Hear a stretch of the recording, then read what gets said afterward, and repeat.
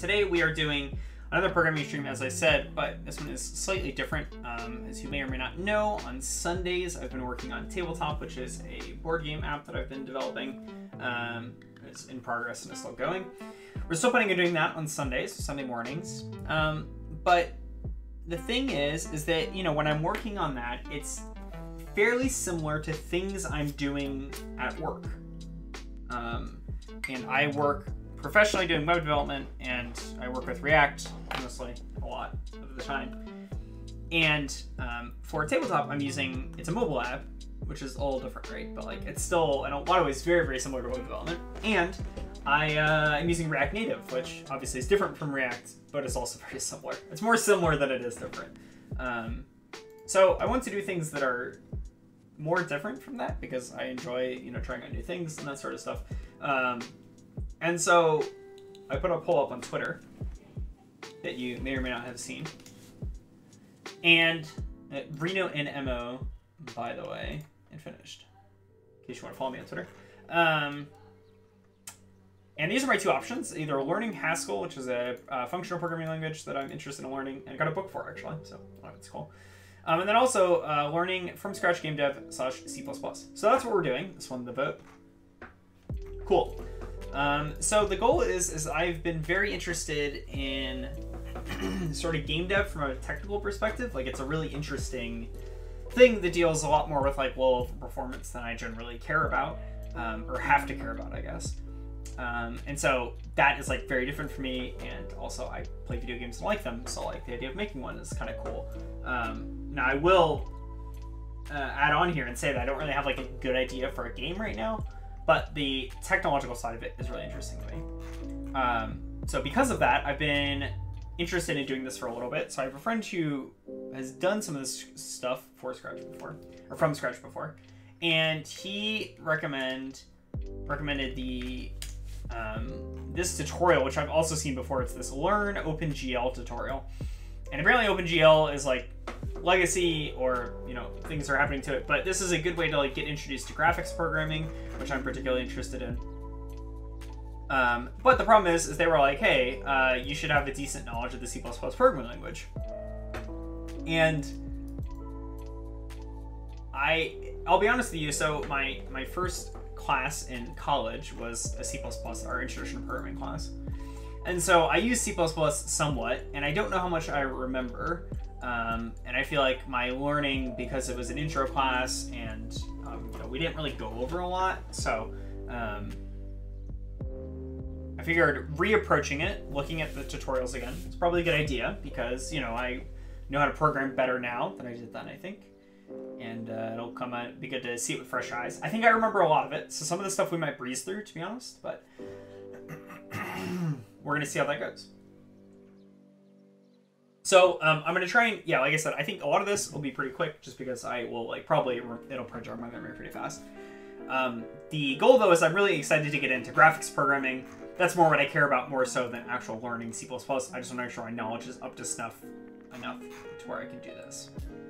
Now, what I probably should do, and what will probably be smart, is just go through the first part of this tutorial and see, you know, can I understand it with my current knowledge of C++? But I figure, you know, it can't hurt to go over a little bit of a refresher for C++ stuff. But this may be quick, or I might skip to like the more complicated part of this website, just for things to expedite along.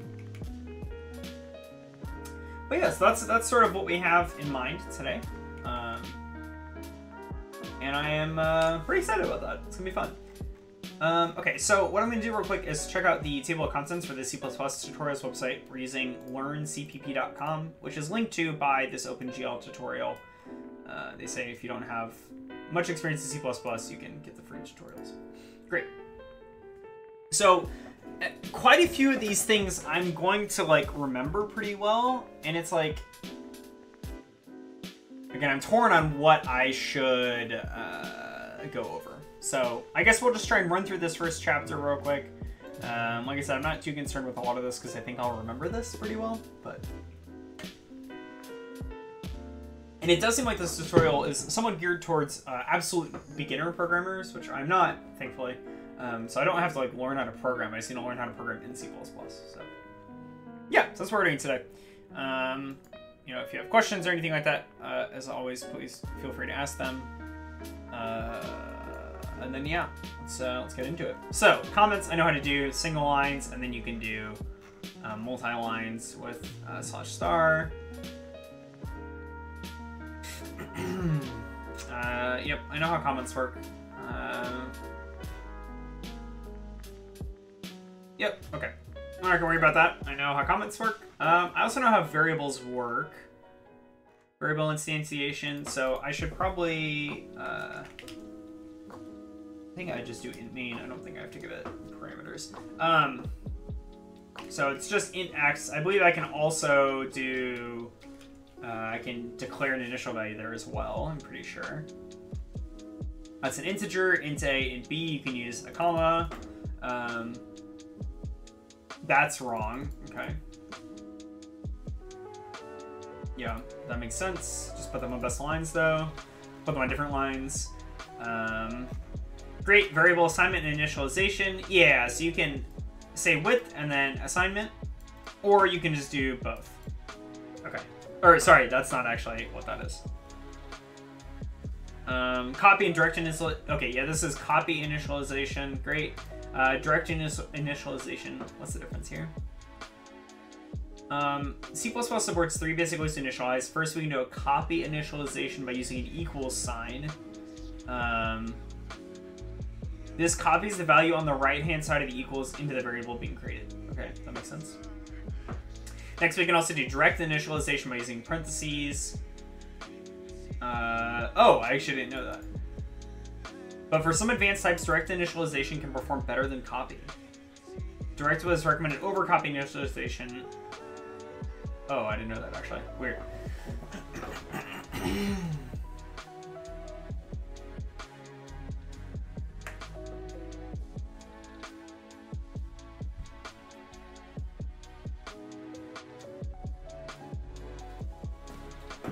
Okay, so brace initialization uses curly braces. The direct form is generally preferred. Oh, that's really weird. What? I didn't know this was a thing.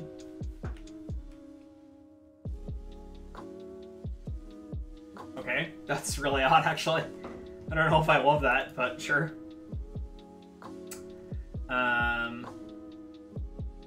Okay. Favor direct brace initialization whenever possible.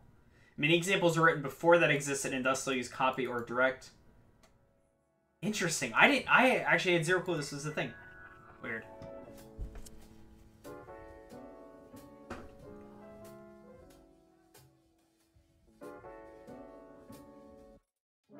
Is there a direct or brace assignment? No. Okay. Use an explicit initialization value for actually using that value. Okay. Initialize your variables upon creation. Sure. Initializing multiple variables, you can do A, B, copy. Okay, so you just use commas, sure.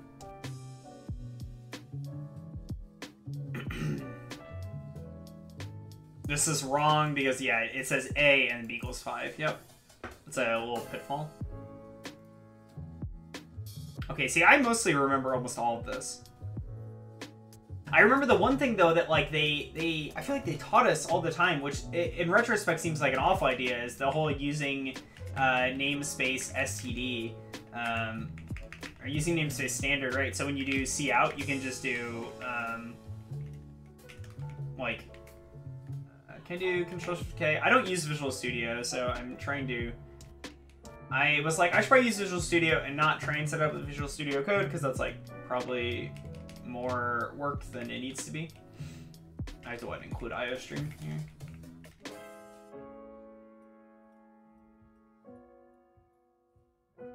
God dang it, why can't I type? Okay. I don't have to semicolon, I don't think. Okay, so it's Control F5. Yeah, so this is something we did in school that I think is generally considered bad practice, actually, is that we did this using namespace standard. So instead of typing standards : cout, you just put cout. Which, yeah, in retrospect seems awful because, like, yeah, it's just very ambiguous, and, like, doing this is, yeah, is 5 extra characters, I guess, but, like, that to me is way better. And then it still compiles the same, I believe. Should at least. Oh, I put a tick there. That won't compile the same. What?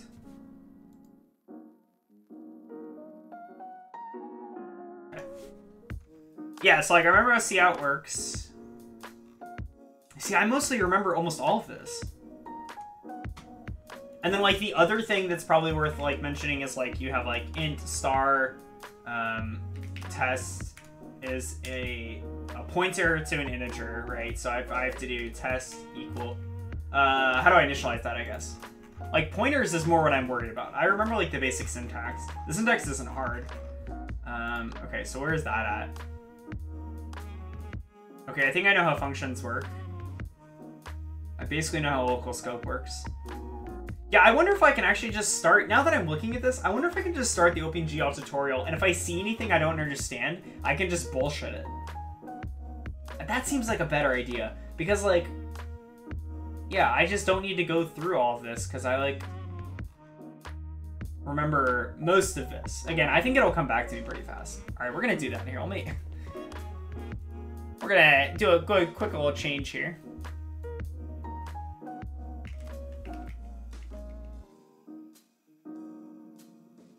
I'll change my title to just learning OpenGL, because that's what we're doing. Great. Okay, I've got this tab open. Let's go ahead and get started here. OpenGL, can I put this in reader mode? Amazing. OpenGL is just a specification. Great. The interested reader can find the OpenGL specification. It's a good read if you want to dive into the details. Okay, I don't really want to do that right now. In the old days, using OpenGL meant developing an immediate mode, often referred to as the fixed function pipeline, which was an easy-to-use method for drawing graphics. Most of the functionality of OpenGL was hidden inside the library, and developers did not actually have much control over how it did its calculations. Great. The immediate mode is really easy to use and understand, but it is extremely inefficient. For that reason, the specification started to deprecate immediate mode. Okay. Core profile, which is the division that removed all functionality. Okay. It's more difficult to learn. Okay, that's fine.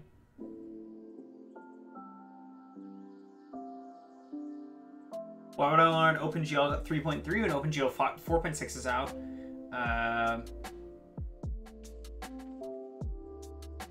Okay. The great feature of OpenGL is the support of extensions. The developer has to query whether any of those extensions are available before using them. This allows the developer to do things better or more efficient based on when an extension is available. Okay. Does this tell me how to install it, actually? Yeah, okay. I'll just keep reading through this. So, state machine. OpenGL is by itself a large state machine, a collection of variables that define how OpenGL should currently operate. The state of OpenGL is commonly referred to as the OpenGL context. When using OpenGL, we often change its state by setting some options, manipulating some buffers, and then render it using the current context.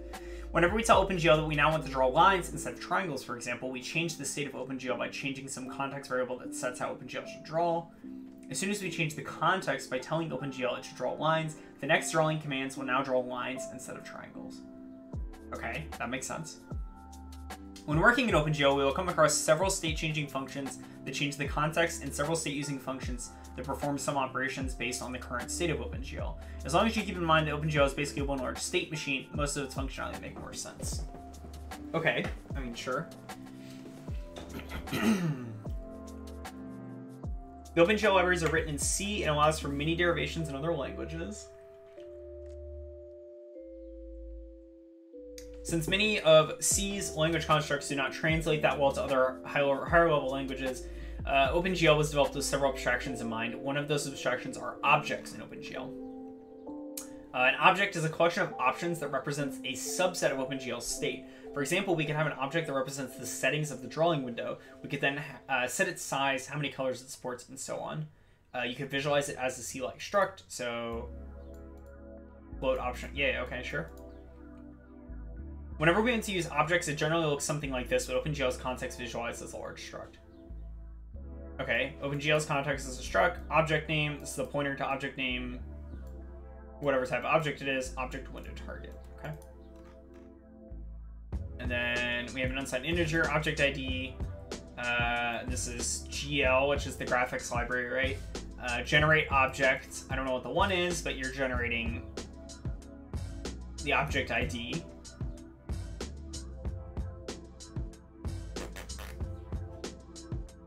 Are you giving it is the memory address of object ID? Okay. And then you're binding the object to the window, right? The window target is...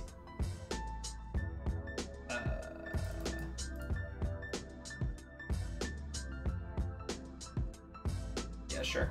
You're binding the object to the window. You're making the window 800 pixels wide, making the 600 pixels high, sure. And then I don't know what the target means, but we'll first create an object and store reference to it as an ID, which is what this is. The real world's object data is stored behind the scenes. We then bind the object using its ID, which is here, to the target location of the context. The location of the example's Windows object is defined as GL window target. Okay, so that's what this is. Oh, and this generates the object itself, but that's us storing the reference to it, okay? Next, we set the window options, and finally, we'll unbind the object by setting the current ID, object ID of the window target to 0.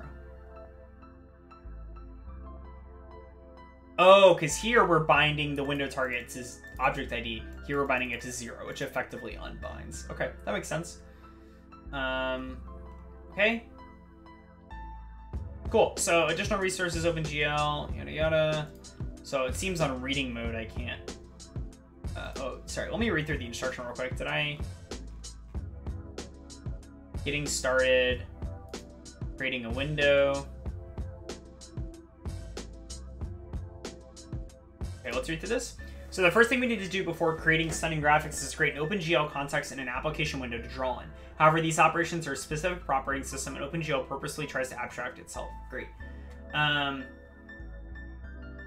Luckily, there are quite a few libraries out there that provide the functionality we seek, some specifically aimed at OpenGL. Those libraries save us all the operation system-specific work and give us a window and an OpenGL context to render in. Okay, we're going to be using GLFW. Okay. The focus of this in the next chapter is to get GLFW up and running, making sure it can properly create an OpenGL context. Great. We're going to use Visual Studio 2019, which is, that's what I'm using, so great. Cool. So we need to obtain it from their website's download page. Do we want the source package? It already has precompiled binaries and header files for Visual Studio, but for completeness sake, we want to compile it from ourselves from the source code. Okay, so let's download the source package. Sure.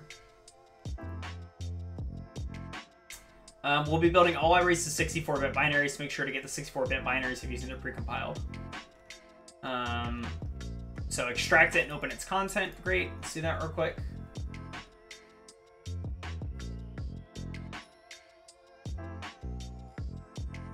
Okay, so we've got something. Let me move this over.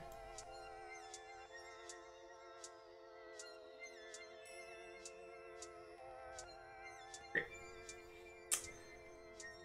We're interested in a few items, the resulting library from compilation and the include folder. Okay. Compiling the library from source code guarantees that the resulting library is perfectly tailored to your CPU/operating system, a luxury precompiled binaries don't always provide. The problem with providing source code to the open world, however, is not everyone uses the same, IDE or build system for developing, which means their project solution files may not be compatible with other people's setup. Okay, so this is why CMake exists. We need to download and install CMake. Oh, jeez. If I know we were doing this tutorial faster, I would have done this quicker, so I apologize. Alright, how do I download CMake? Oh, I was on the page. I can just get the binary, right? I don't have to do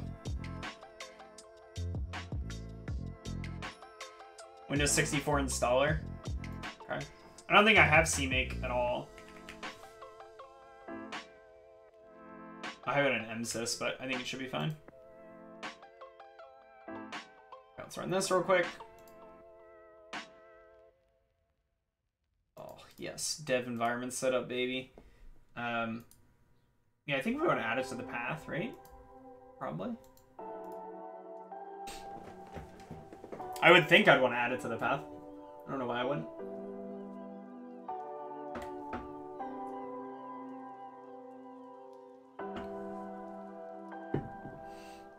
Truly, I streamed on Sunday, which was about like 4 days ago, but my throat is already like, why are you talking this much again?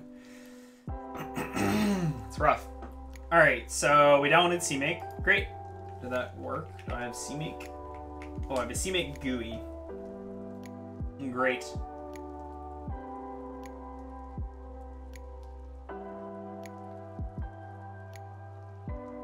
Okay. CMake requires a source code folder and a destination folder for the binaries. For the source code folder, we're going to choose the root folder of glfw source package. So that's my downloads folder, glfw. Okay, it's just here.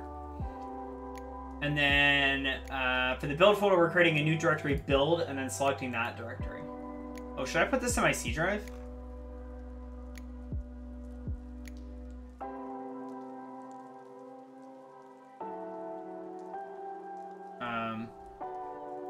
Okay, maybe I should actually put this in my C drive instead of just in my downloads. That would perhaps be smart. Okay, browse source, so now it's just here. And glfw. Great, and then we go browse build is in here. Make a new folder called build. Select the folder. Great, once the source and destination folders have been set, click configure. Select the generator for this project. I guess it's Visual Studio 16, yeah, 2019. Optional platform, optional tool set. Use default native compilers. Yeah, sure.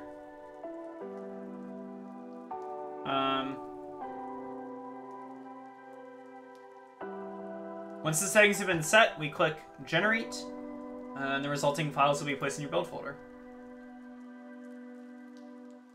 Generating done. Okay, did that work? Let's find out. Oh, nice, it worked. Cool. All right, so in the build, we get a file named glfw.sln, and we can open it with Visual Studio 19.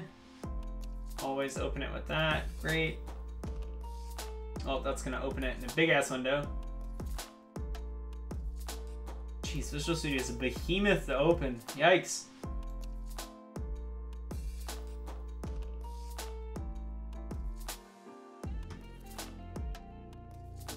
Resets my window real quick. Great.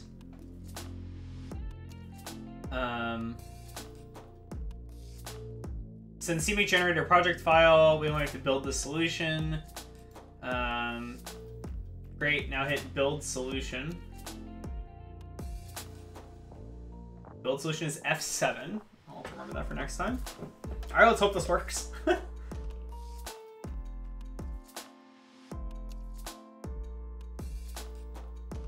Build succeeded. 32 succeeded, 2 skipped. Great. CMake should have automatically configured. Okay, great. This will give us a compiled library file that can be found in build src debug glfw3.lib.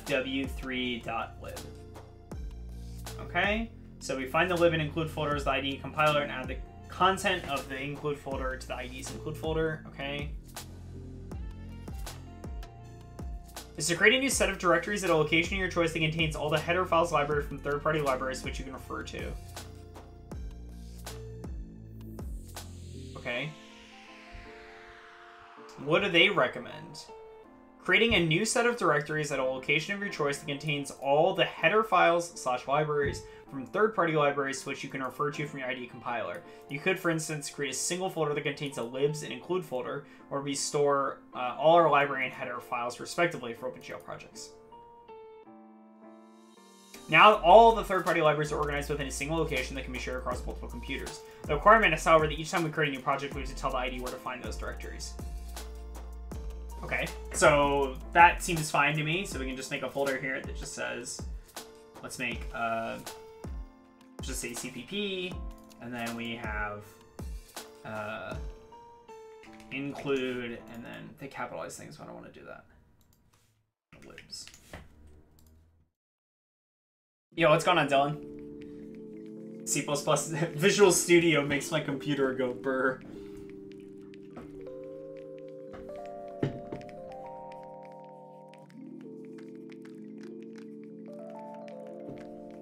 So then I need to copy things over from here, presumably.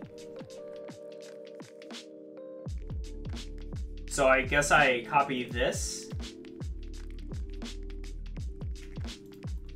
I might have to copy the folders inside of there. I bring those out, but we'll see, I guess.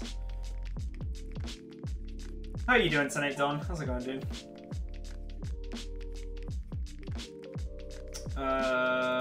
Okay, so build and then...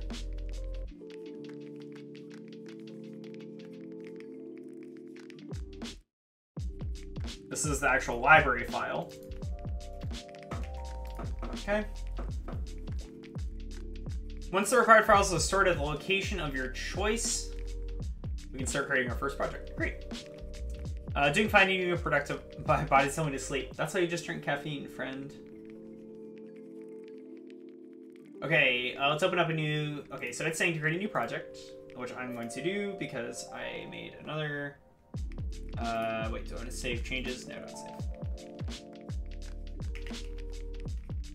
Let's open Visual Studio 2018. Okay, we're going to create a new project. Select empty C++ project. Right. Don't forget your project a suitable name. Since we'll be doing everything in 64-bit, you need to change that. Okay. Let's change this. OpenGL.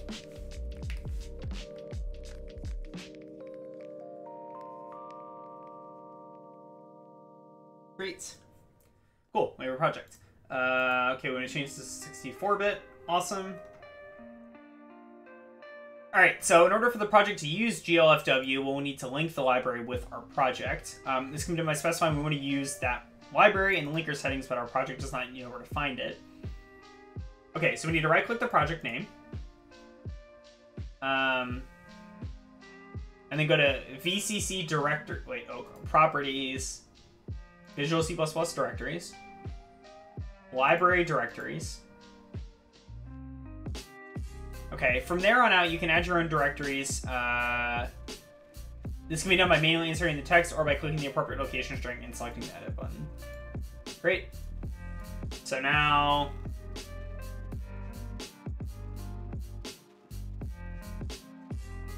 Okay. New line. So this is C. CPP. This is library directories, so I put libs. I have to own the libs. What's going on, Duncan? I agree, though. Yeah, sleeping is actually the right decision. I'm just bad at encouraging that.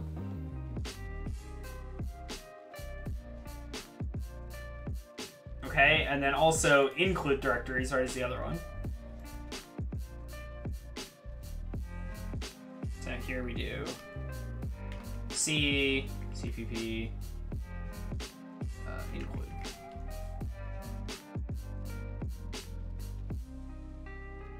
All right, we hit apply. You can add as many extra directories as you want. You'll be able to find all the header files to GLFW by including GLFW. The same applies to the library directories. So it can find all the required files. We can finally link GLFW to the project by going to the linker tab and input. And then additional dependencies. By manually or adding edit. And then additional dependencies. This is called glfw3.lib. It's not in here already? Oh god, okay, that's not what I want. Ah! And from that point on, GLFW linked to compile. In addition to GLFW, we should also add a link entry to the OpenGL library, but this may differ per operating system. So if you're on Windows, let's do this. Edit.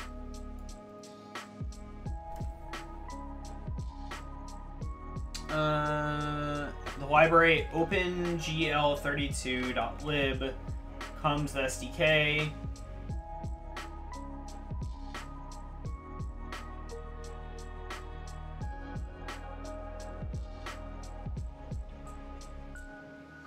Okay.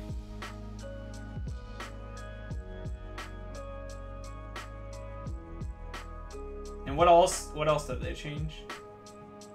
Ignores specific default libraries? What is that?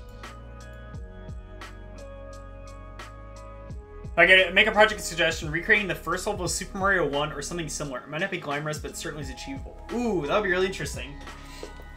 Yeah, so first I'm gonna, since we're doing everything from scratch, I have to learn probably a lot before we get to that point. So right now, the first step is learning graphics programming, so I can draw some fucking squares on the goddamn screen. But I agree, that would be fun, actually.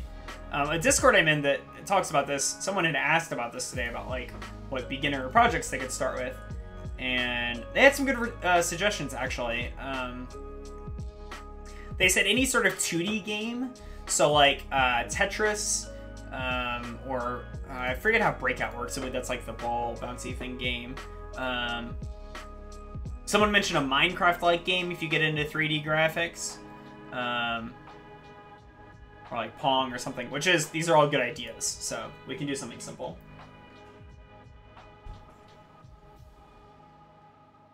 And like I said, I like don't have, you know, a good game idea or anything, so I'm truly fine with doing a bunch of like random projects for now until I learn things. Yeah, Pong would be kind of cool, actually. Okay, so okay, I think this is correct. So once you've added both of them, so let's go ahead and apply, hit OK. You can include the header files for GLFW as follows.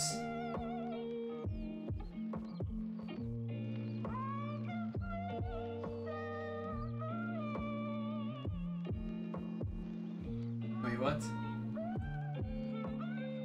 Okay, so I don't actually know how to tell whether or not this works yet, but I guess we'll get there. So we're still not quite there yet, since there's one other thing we still need to do. Because OpenGL is really only a standard or specification, excuse me, it is up to the driver manufacturer to implement the specification to a driver that the specific graphics card supports. Since there are many different versions of OpenGL drivers, the location of most of its functions is not known at compile time. It needs to be queried at runtime. It is then the task of the developer to retrieve the location of the functions that they need and store them in function pointers for later use. Retrieving those function locations is OS specific.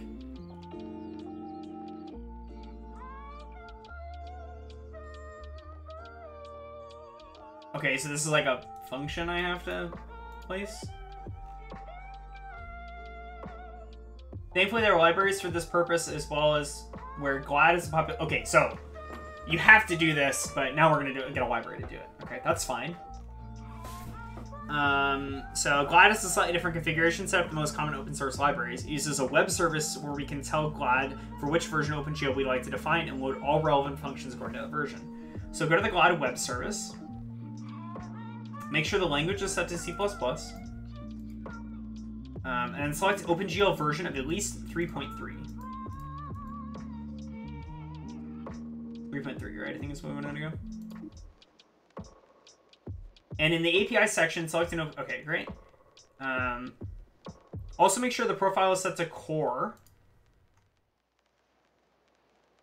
Okay. And that generate a loader option is ticked. Great. Ignore the extensions for now. Click generates or produce the resulting library files. Oh wow, this just does it. These files are not permanent. Okay. Should give you a zip file containing 2 include folders and a single glad.c folder. Okay, let's go ahead and save this. Let's go and open this up. See what this looks like.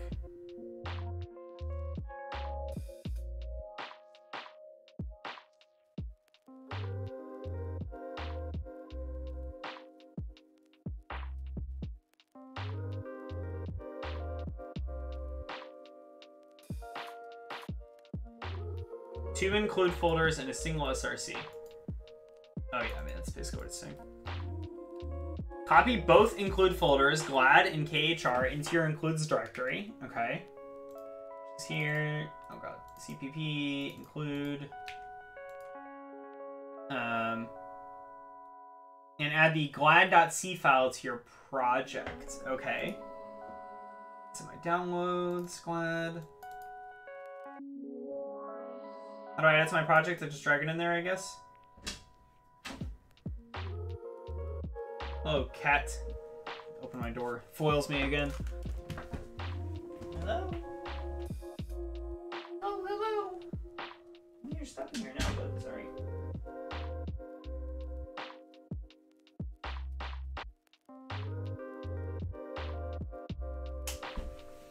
Oh, I just pet him. No, he's gonna fucking hop in my lap. God damn it. No.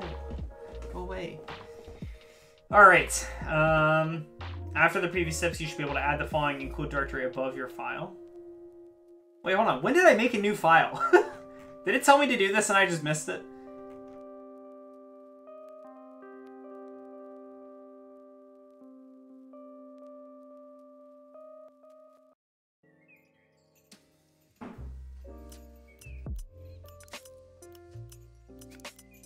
Did I miss something?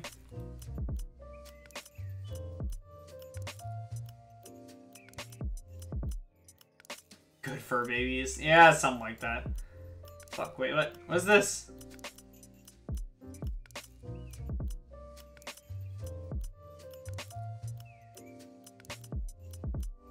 Am I just... I know it told me to make a new project. Did it tell me to make a file? Did I just miss that?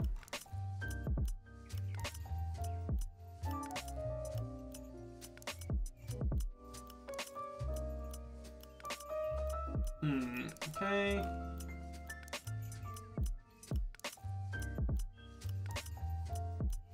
Create empty project? Yeah, it doesn't really tell me to make a file.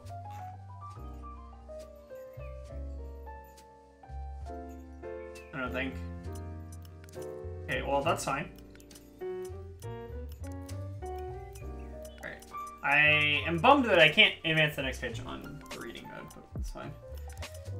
Okay, so let's see if we can get it up and running. Here, let's close out of this for now. First, create a CPP file and add the following includes to the top of your newly created file.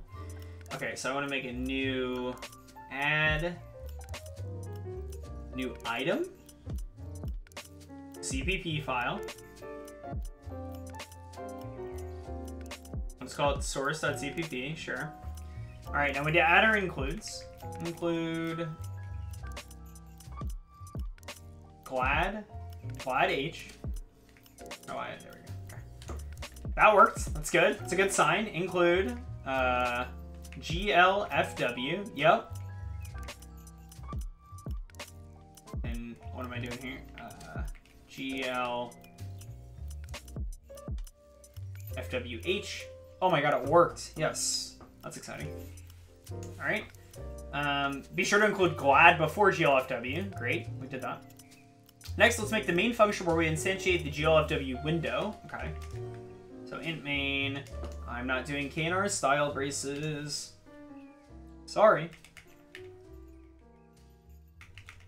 I mean, I will. I actually don't mind that much, but you know. All right. So we just init the window. That's all this does. Initializes the glfw library. This function initializes the library before most functions can be used. Must be initialized. Before an application terminates, it should be terminated in order to free any resources allocated during or after initialization. This function fails. It calls something. It returns a string if it was successful or not. That's kind of weird. That's not a string. That's a constant. So because it returns an int. Okay, so what is this? glfw window hint. What does that do?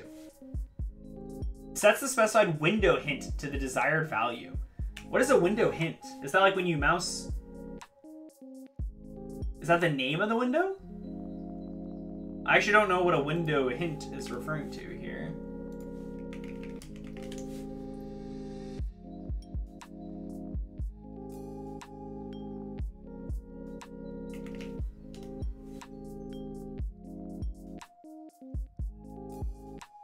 What are hints? Are they just like settings?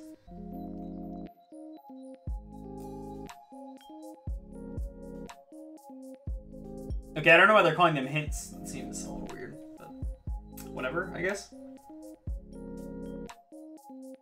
Okay, so anyways, let's just go over this. So GLFW, we're using a constant here.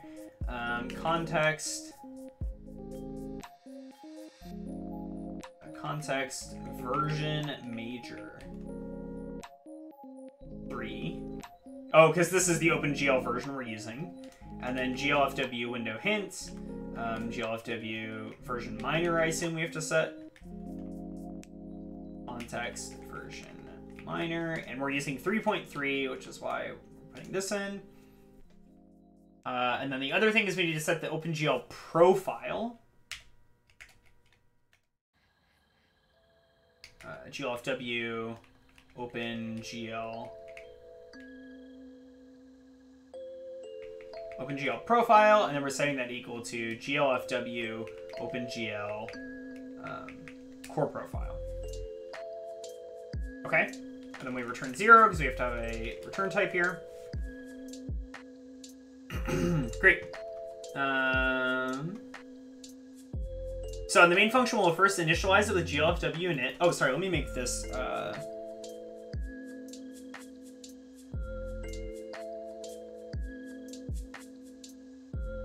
do I...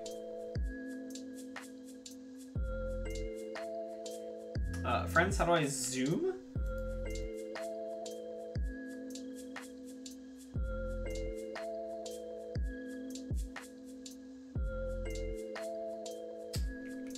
Visual Studio 2019, increase text size. Change editor fonts and colors. Oh, okay. That's what. Tools, options, fonts and colors. Let me make this a little bigger, so hopefully it's a little easier to see. Run this up to like size 13. That looks better. We can go ahead and make this a little smaller too. I don't think it needs to be huge. Great. Okay, this is better, I think. Let me know if that's like too hard to see still. Hopefully that's better. So, the main function, we first initialize it with GLFW init, after which we can configure GLFW using the window hints. Okay, yeah, so hints just, I guess, are settings in this case. I thought window hint meant like, you know, the thing that you get when you mouse over a window or something, but that's not the case. It just seems to be configuration. So we tell it, so we give it the hint and then the value. So in this case, we're setting our major version to 3, our minor version to 3, because we're using OpenGL 3.3. And then we're setting the profile equal to the core profile. You can find all the possible options in the window handling documentation if I need it, sure. I don't think we'll... I guess we can take a glance at that real quick. The following hints are always hard constraints. Stereo. Okay, where they use stereoscopic rendering. Desired number of samples. Okay, so just like a bunch of stuff. Frame buffer related hints. Okay, so this is a good thing to know.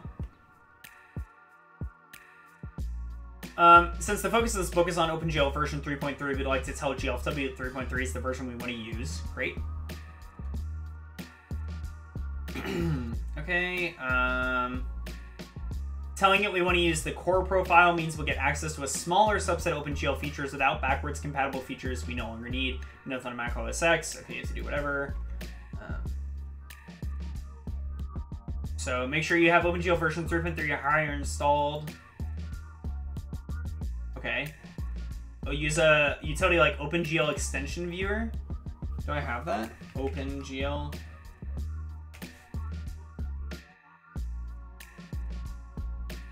God. I'm going to install so many random things. Oh god, I forgot download.com existed, dude. What an unfortunate website. It used to be so good, and now it's fucking terrible. Okay, we see 102 megabytes. It's fine. Let's run it. Alright, let's find out about my graphics renderer. Hopefully none of this is sensitive information. I don't think.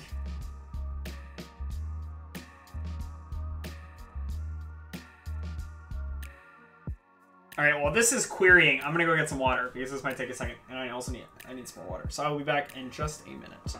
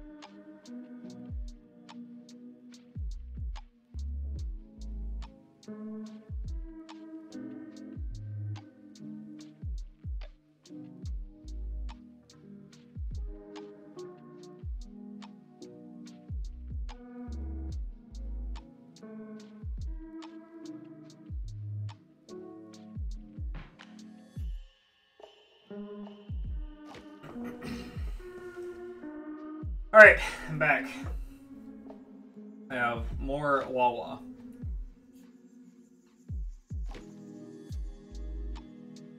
Ah, great. So here's my computer specs, and it's yelling at me because I have new drivers and I have not updated them. That's true. That is true. Okay, so I have 4.6 of OpenGL. So I need to have, if your supported version is lower, okay, so it looks like if it's a higher one, then it's fine. All right, cool. Next, we're required to create a window object. Oh, we didn't do that. We just initialized it. All right. The window object holds all of the windowing data, sure, and is required by most of GLFW's other functions. So the type of this variable is a GLFW window. Oh, it's lowercase w. We're making a pointer to that. We're making a window, and that's going to be equal to the function GLFW create window. Great. Why is that starred? I don't know if you saw that. GLFW. Yeah, like, why is this? Oh, IntelliCode suggestion based on this context. What the fuck? It knows I'm going to create a window? That's kind of wild. All right. I don't really think I need that, but that's kind of cool. Okay, so I have to specify some options here. We have to specify a width, a height, a title, and then a monitor, and then I don't know what a share is. The window whose context to share resources with, or null to not share resources. What's the monitor? Same thing. The monitor to use for full screen mode or null for windowed mode. Okay, cool. So let's make it 800 by 600. This is the title of it.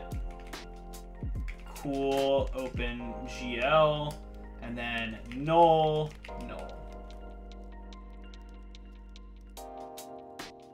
Why did it make a second one? And then if window is equal to null, which means I guess something went wrong, then we are going to log that. So I'm going to need to include IOStream from here, right?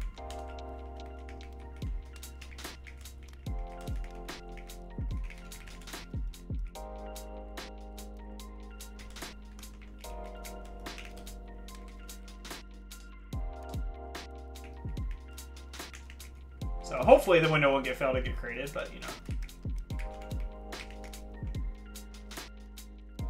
Then if that happens, we go ahead and terminate. Which, does that take any parameters? Nope. Just destroys all the windows. Okay, and then we return -1. That's the wrong key, which is a failure. Otherwise, we're going to go ahead and do glfw make content. What? It knows! Holy shit! Is it scanning people's code? How does this work? This Visual Studio magic, man. Alright, so we set the... So it makes the context of the specified window current for the calling thread. A context must only be made current on a single thread at a time, and each thread may only have a single current context.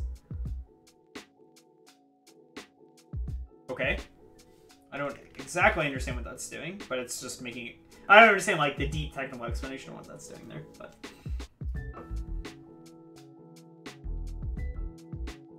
Alright, so the glfw create window function requires the window width and height as its first two argument. The third argument allows us to create a name for the window. For now, we'll call it learn OpenGL, but you're allowed to name it however I want. That's true. I did. I needed something cool. We can ignore the last two parameters. The function returns the glfw window object that we'll need later for other glfw operations. After that, we tell glfw to make the context of our window the main context. Excuse me, the main context on the current thread. So we mentioned glad manages function pointers. So we're going to go ahead and initialize glad before we call any OpenGL function. So let's go ahead and do this part. So this is if not, this is glad load GL loader, right? Right, and then parentheses, and then we're casting this as glad load proc. Okay. And we're casting the value of glfw get proc address. And I assume, does that need a... Oh, sorry, that should not be a function. That's just... Is that a...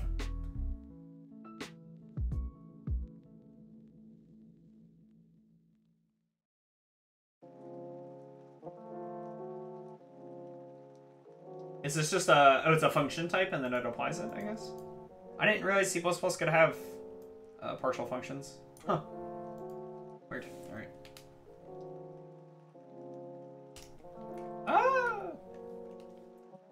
Great. So, if that's not the case, so I assume this is, again, error. Yeah, failed to initialize glad. I hope these don't happen because then I'm gonna have to go through some really silly troubleshooting. CD and L. Again, we returned -1 because that's the standard bad exit error grid.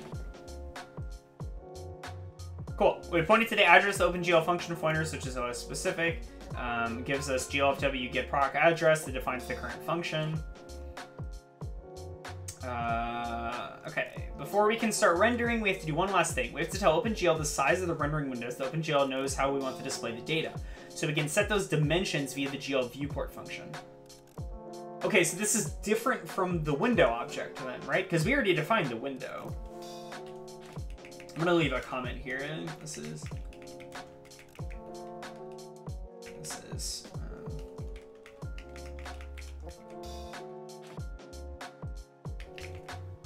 Okay, cool. So now we're setting up the init viewport. This is the OpenGL viewport. OpenGL HF.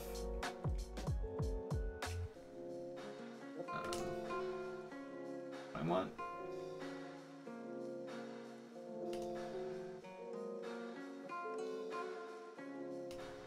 Cool. Okay, so I have to set those dimensions via the GL viewport. So the GL viewport is the X, so we're going to say... So the X and Y are the... Okay, it's based on lower left. Okay. So we start at 0, 0, and then 800, 600. So really we should have... What would be smart here is that we initial... how do I do const again in C++?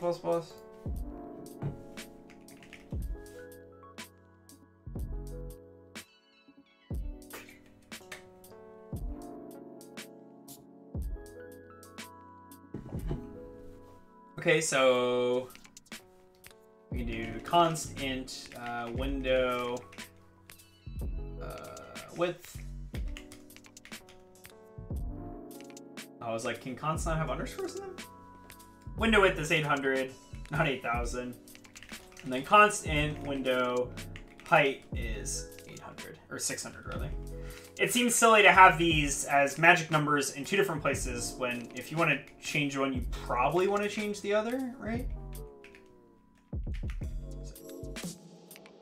That's why we're doing this real quick. In case I want to mess around too and make the windows bigger, then, you know, be able to do that relatively easily.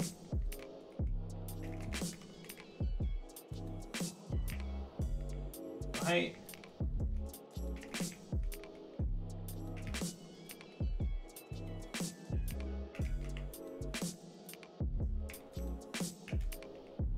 Great.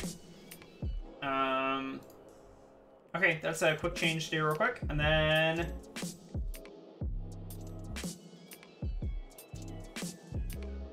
okay, yeah, so we can make the OpenGL smaller, and then we can display other things outside of the viewport. Okay, that's fine. We don't want to do that, though.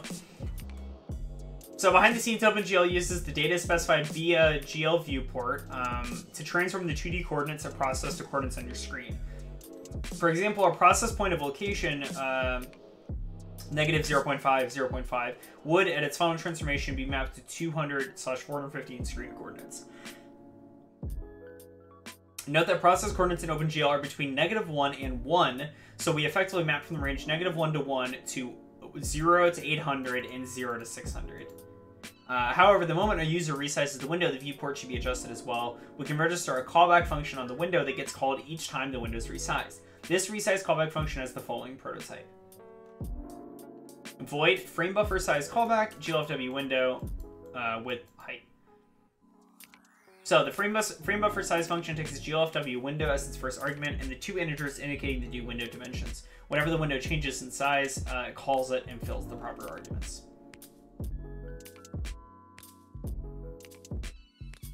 So we need to make this function outside of our main, I believe.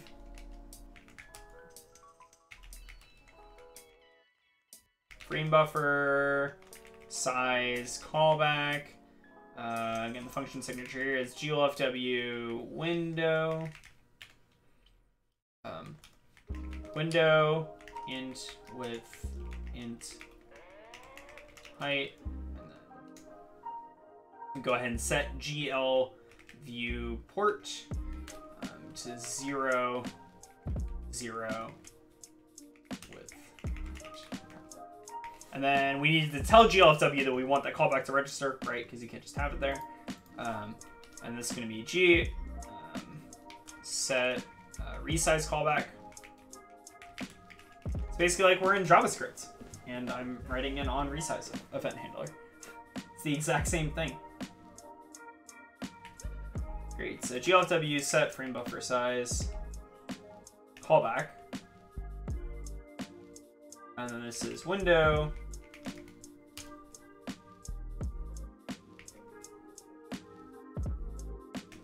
So we get the window, object, and the callback. Okay. Cool. So now I gotta go get called, and okay, yeah, I'm not on a Retina display, so I don't have to worry about that.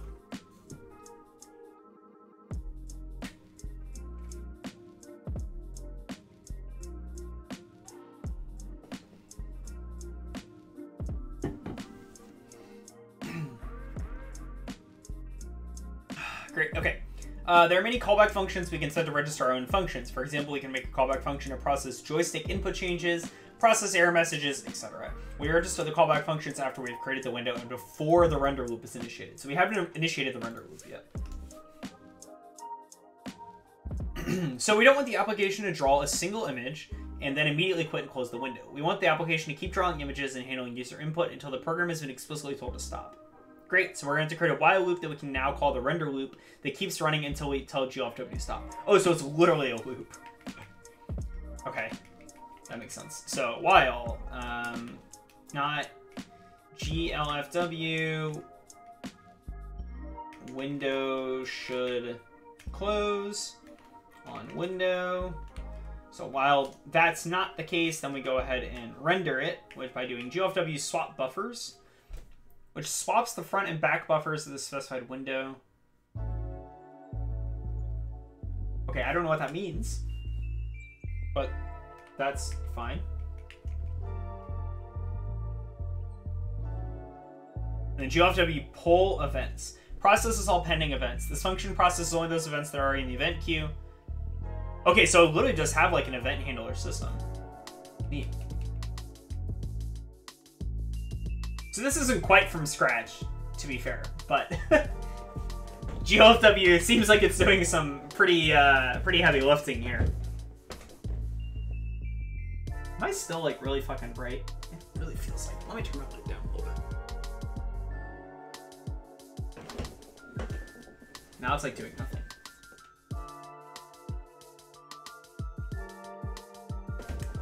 Getting lights hard. Okay, so the GLFW window should close function checks the start of each loop iteration if it's been instructed to close. So if so, it's going to return true and the render loop stops, and then the application will return.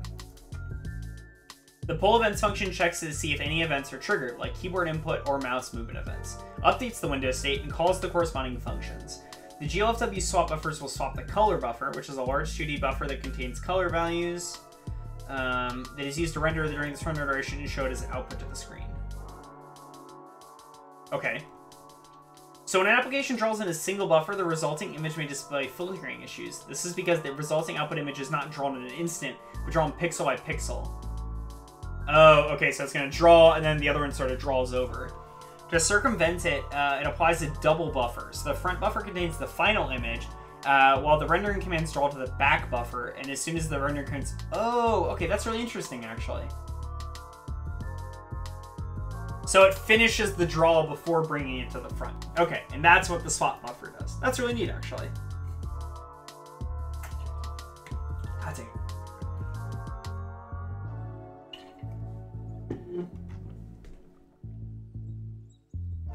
Alright, one last thing. As soon as we exit the render loop, we would like to properly clean/delete all of GLFW's resources that were allocated.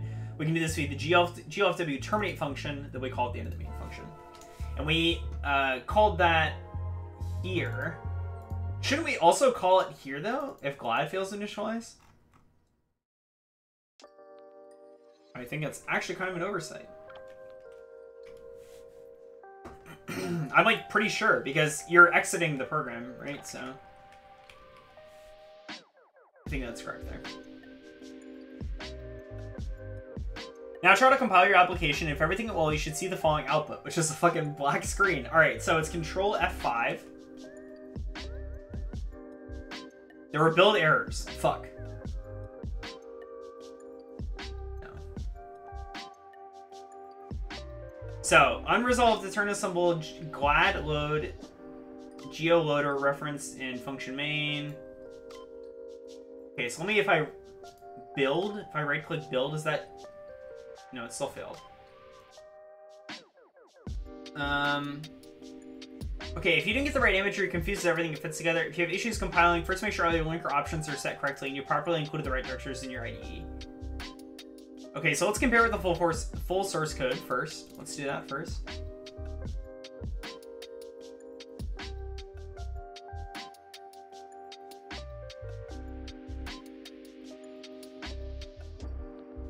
Include glad h, glfw, glfw 8.3.h.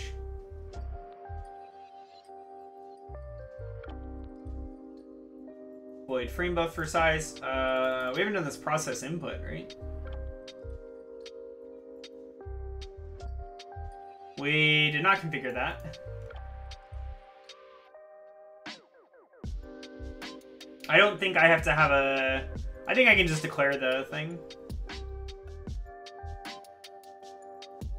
Okay, so you put these out of here. This is all pretty small things, but... And then I made them unsigned. Which makes sense. We don't ever want those values to be negative. Okay, so GLFW init, version major 3, great. So it's actually not going to be issued my source code, right, though, because it's a linker error. It says it's a linker error. Yeah, 2 unresolved externals. Unresolved external symbol glad load GL loader. And then also it doesn't like GL viewport.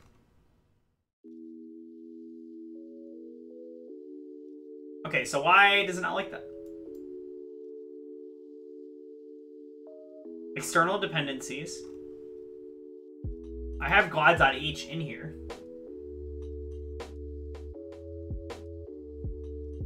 Okay. So let's go back up to the section where we talked about linkers. Okay, let's go back to creating a window. Let's go read through this again. So, building GLFW, we already did that. So again, I don't think GLFW is the issue. It seems like it's more mad about glad. Great, so I set up glad, I downloaded it. So you need to copy both include folders, glad and KHR, into the include thing here, which I have glad and I have KHR. Right. Your includes directory, or add an extra item pointing these folders, and then add the glad.c file to your project. So I assume it went in the right place. It went into external dependencies. Is that correct? Include glad.h.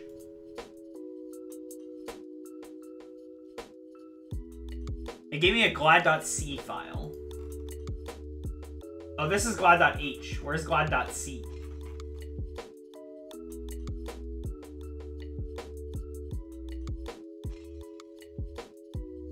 References? What is that?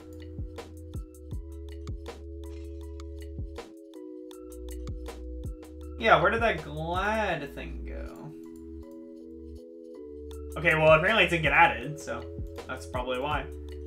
Alright, so this is in here. We have glad src glad.c.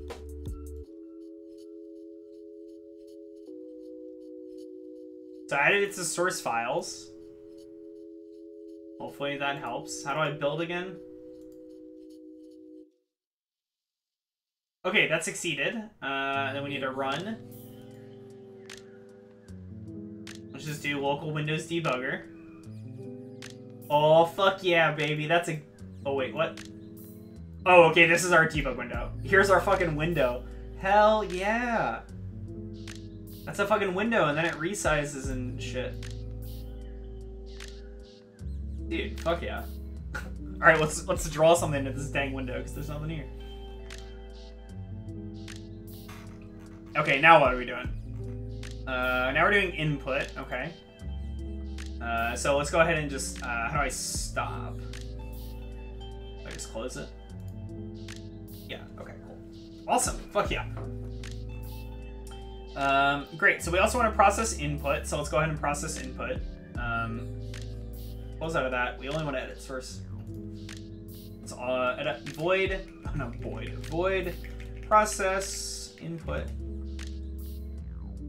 GLFW window star.window.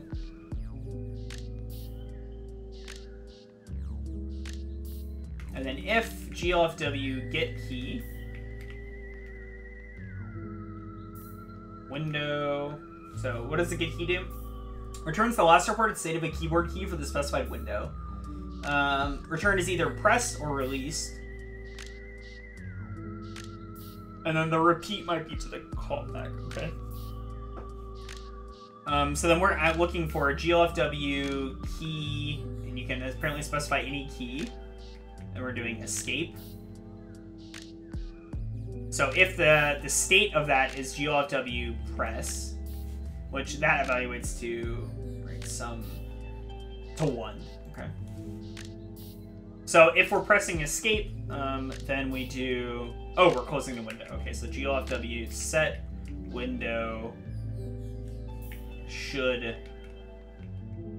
close. Sets the close flag. This function sets away the close flag. This can be used to override the user's attempt to close the window or to signal that it should be closed. So it doesn't actually close it directly. It just tells it, hey, you need to close on the next light cycle or whatever. Great. Okay, if it's not pressed, it returns release. If the user did press it, we close GLFW by setting the close property to true. And then the next condition, check the main while loop, again down here. If it should be closed, then it'll stop. We then call process input every iteration of the render loop. Excuse me, jeez. Now we call process input on the window. Oh, that's not what I wanted at all.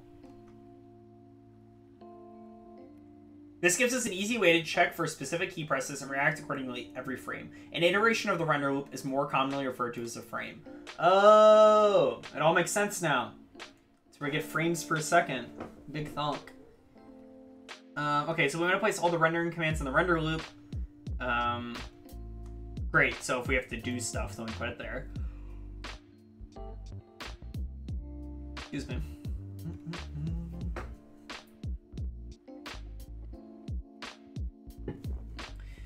Okay, so just to test if things actually work, we want to clear the screen with the color of our choice. At the start of a frame, we want to clear the screen. Otherwise, we would still see the results from the previous frame. This could be the effect you're looking for, but usually you don't. We can clear the screen's color buffer by using GL clear when we pass in buffer bits to specify which buffer we'd like to clear. The possible bits we can set are GL color buffer bit, GL depth buffer bit, and GL stencil buffer bit. Right now, we only care about the color values, so we only clear the color buffer.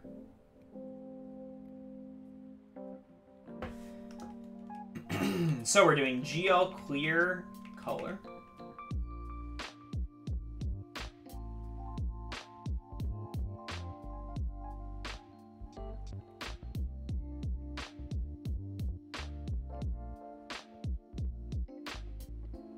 Oh, and you can tell, look, this is actually this looks like the actual function name here. So we're doing 0.2f, the float, which is the red.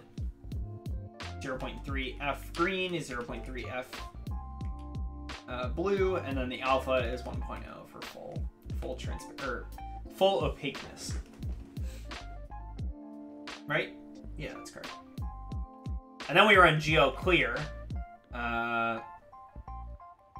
which is GL color buffer bit. So I guess the clear color set this buffer bit.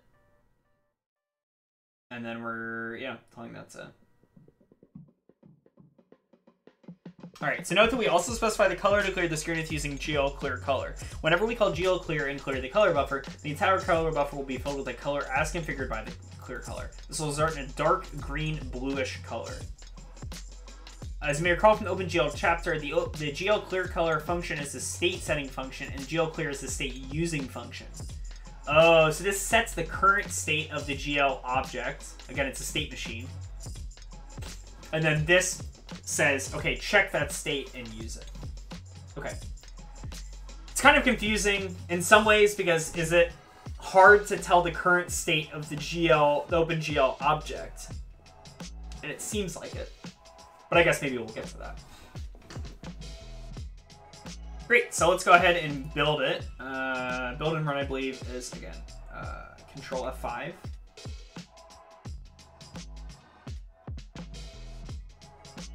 Oh, fuck yeah, that's a different color. Hell yeah.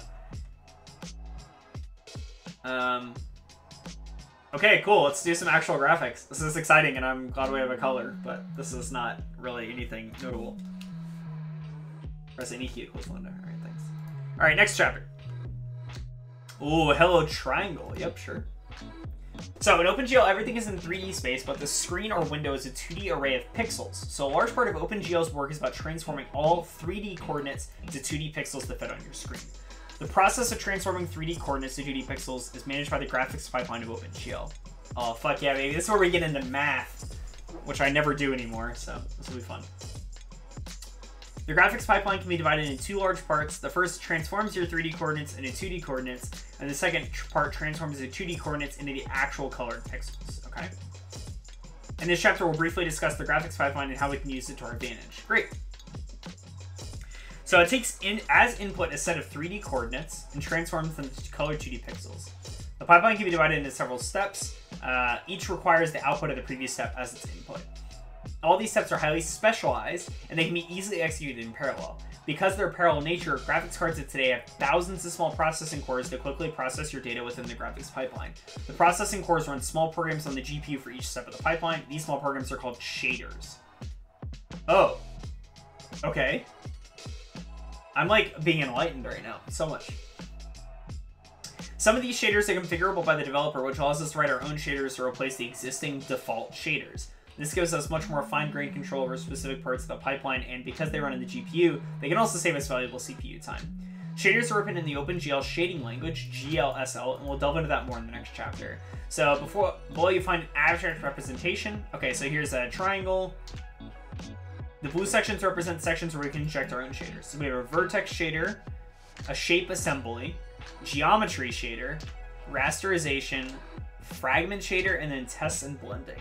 Okay. And we can have our own shaders on the vertex, the geometry, and the fragment. Because again, these are the shader sections. Yeah. Okay. So as you can see, it contains a large number of sections that each handle one specific part of converting your vertex data into a fully rendered pixel. We'll briefly explain each part of the pipeline in a simplified way. Great. Actually, let me go turn on my overhead light to see if that helps my shininess.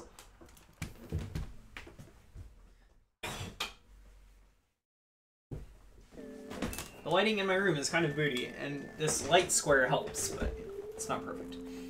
Need a better setup for sure. Great, so as input to the graphics pipeline, we pass in a list of 3 3D coordinates that should form a triangle in an array here called vertex data. This vertex data is a collection of vertices. A vertex is a collection of data per 3D coordinate. Yep, okay, sure. So this vertex's data is represented using vertex attributes that contain any data we want, but for simplicity's sake, let's just assume that each vertex consists of a 3D position and some color value. So an X, Y, and Z in a color. Okay. In order for OpenGL to know what to make of your collection of coordinates,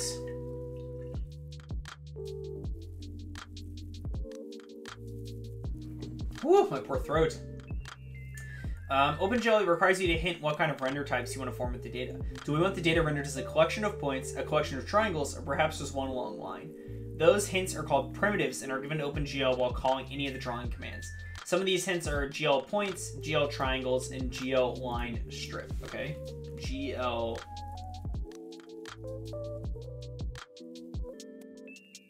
points. Yeah.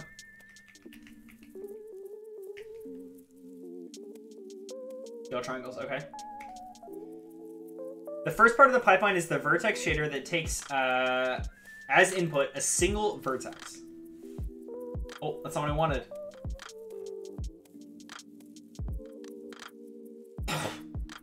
So the main purpose of the vertex shader is to transform 3D coordinates into different 3D coordinates, more on that later, and the vertex shader allows us to do some basic processing on the vertex attributes. Okay, so like, yeah, this line does not make sense, but hopefully they'll explain that. The primitive assembly stage takes as input all the vertices or vertex of GL points is chosen. From the vertex shader, it assembles all the points in the primitive shape given, in this case a triangle. The output of the primitive assembly stage is passed to the geometry shader. The geometry shader takes as input a collection of vertices that form a primitive, and has the ability to generate other shapes by emitting new vertices to form new or other primitives. In an example case, it generates a second triangle. Okay. And then so the output of the geometry shader, okay, so the output of the geometry shader is then passed on to the rasterization stage, where it maps the resulting primitives to the corresponding pixels on the final screen, resulting in fragments for the fragment shader to use.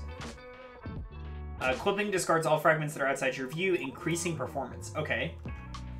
A fragment in OpenGL is all the data required for OpenGL to render a single pixel.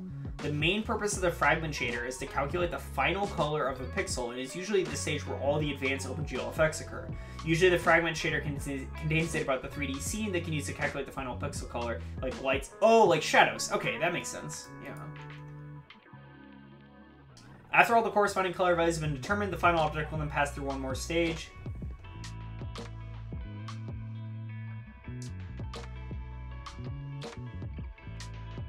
Alright, sorry about that. We call the alpha test and blending stage. This checks the corresponding depth and stencil value, we'll get to those later, of the fragment, and uses those to check if the resulting fragment is in front or behind other objects and should be discarded accordingly. Oh, okay.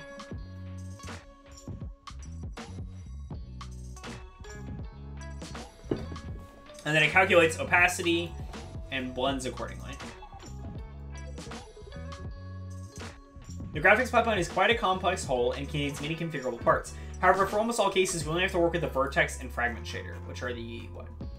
Here and here. Okay?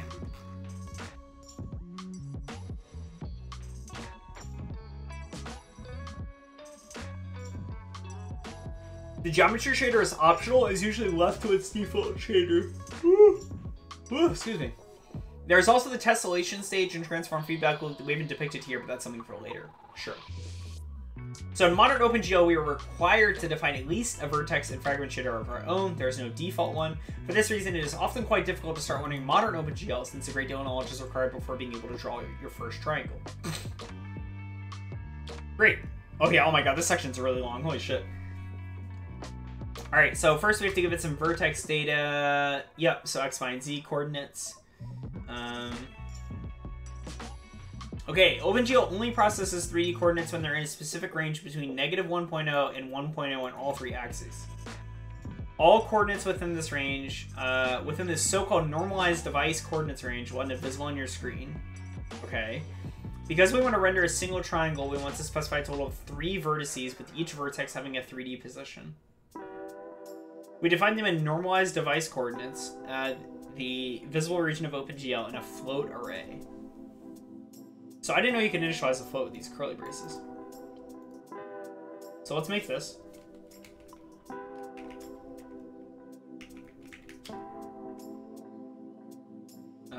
Vertices, and then again we're specifying it's an array, and then we're going to go ahead and initialize it. So this is 3 points, right? -0.5f, 0.0f, 0.5f, -0.5f, and do I have to put the f because it's a float? Is that? Oh, okay, I did that right. I was like, that's not correct if those are both negative. And then this one's gonna be both positive.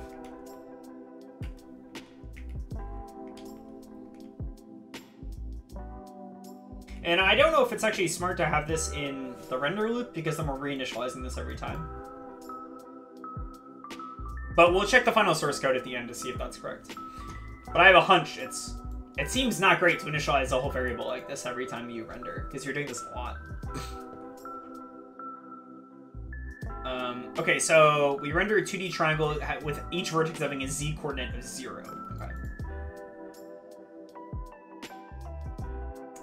So once your vertex coordinates have been processed in the vertex shader, they should be normalized device coordinates, which is a small space for the x, y, and z values from -1 to 1. Any coordinates that fall outside this range will be discarded / clipped, and you will be visible on your screen. Below you can see the triangle we specified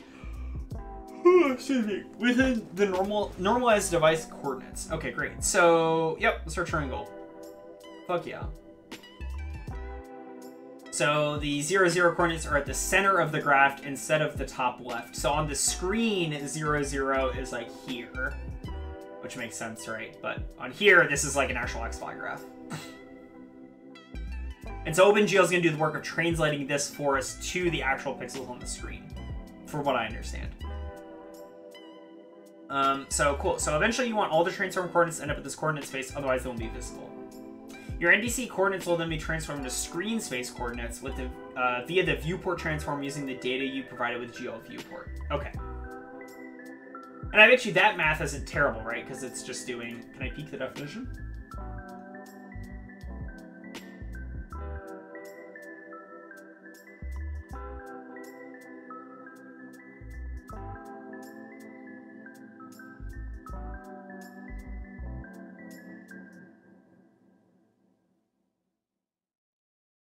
I don't know how to find it. It's not actually important. Oh, it'd be in glad.c also. Not in the header file.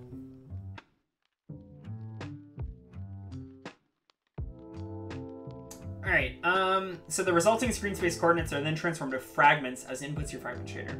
With the vertex data defined, we'd like to send it as input to the first process of the graphics pipeline, the vertex shader. This is done by creating memory on the GPU where we store the vertex data, configure how OpenGL should interpret the memory, and specify how to send the data to the graphics card.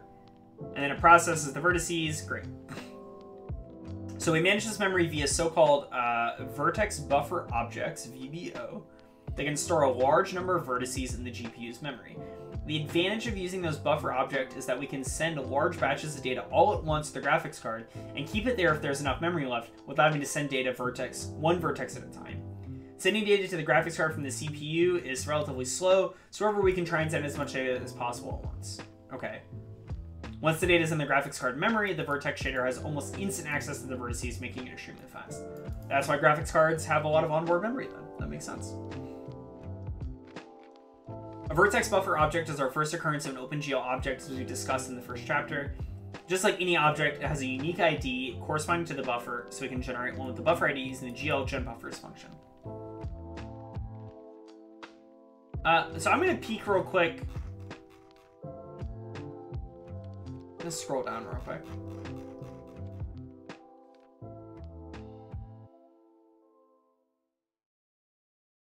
Alright, complete source code here. Window creation.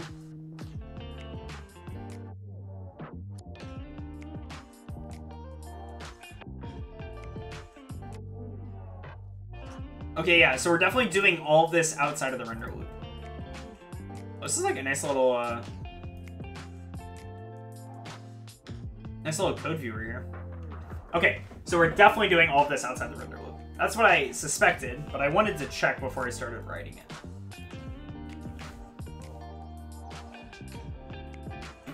Alright, so let me scroll back up to where we were, which was up here quite a bit.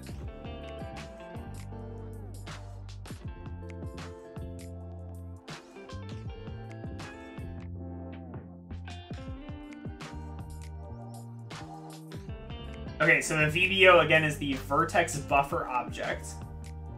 I'm going to do unsigned int VBO. And then GL genBuffers.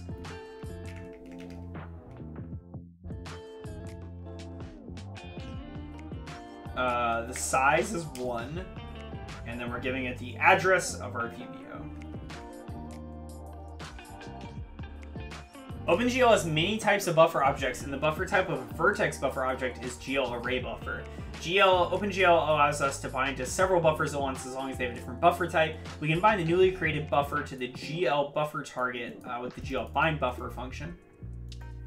So we've made the buffer with this, right? And then GL bind buffer. And then we're binding it to the array buffer here. And then we're binding the VBO to that. And we want trouble typing VBO for some reason.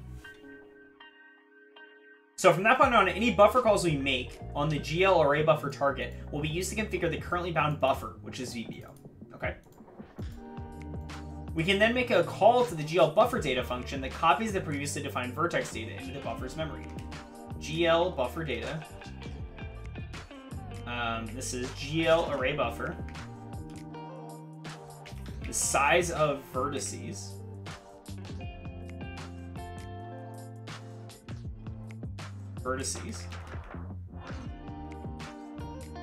And then GL static draw. Now what is static draw?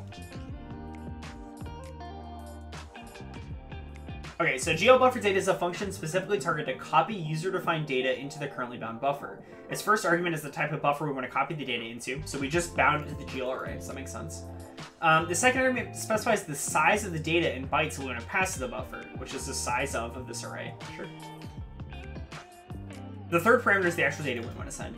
The fourth parameter specifies how we want the graphics card to manage the given data. This can take three forms. Stream draw, which is only set once and used by the GPU at most a few times. Static, which the set is only used once and used many times. Or dynamic, which is the data is changed a lot and used many times. Okay.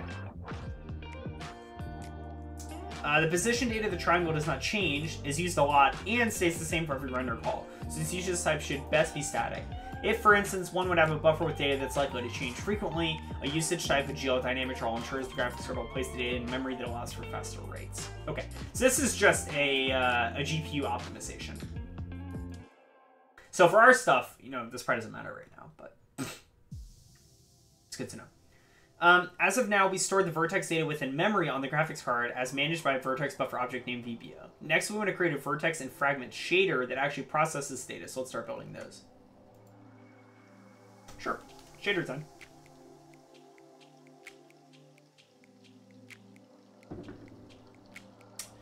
The first thing we need to do is write the vertex shader in the shader language, which is GLSL, and then compile the shader so we can use it in our application. Below, we'll find the source code of a very basic vertex shader in GLSL. So it looks similar to C. So version 3.30, we're using the core, it's the profile, right? Layout, location 0 in vector 3.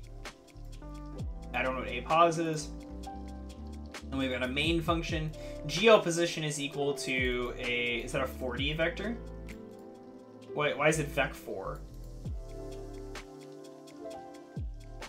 It takes an X, a Y, a Z, and an alpha, looks like. We declare all the input vertex attributes in the vertex shader with the in keyword. So right now we only care about the position data, so we only need a single vertex attribute. GLSL as a vertex data type contains 1 to 4 floats based on its postfix digit. Since each vertex has a 3D coordinate, we want to create a vector 3 input variable with the name apos. Okay. We also specifically set the location of the input variable via layout. Will I sneeze?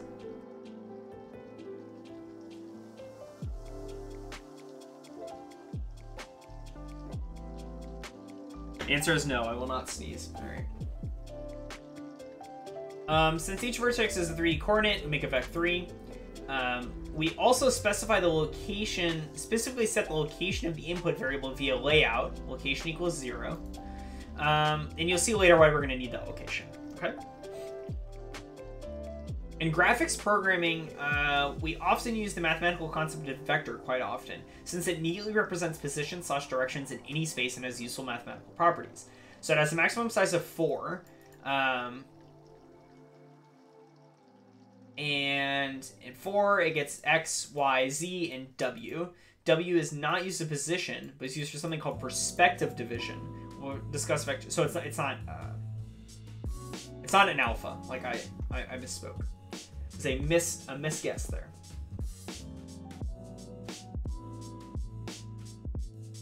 Okay, so to set the output of the vertex shader, we have to assign the position data to the predefined GL position variable, which is a vector 4 behind the scenes. Okay.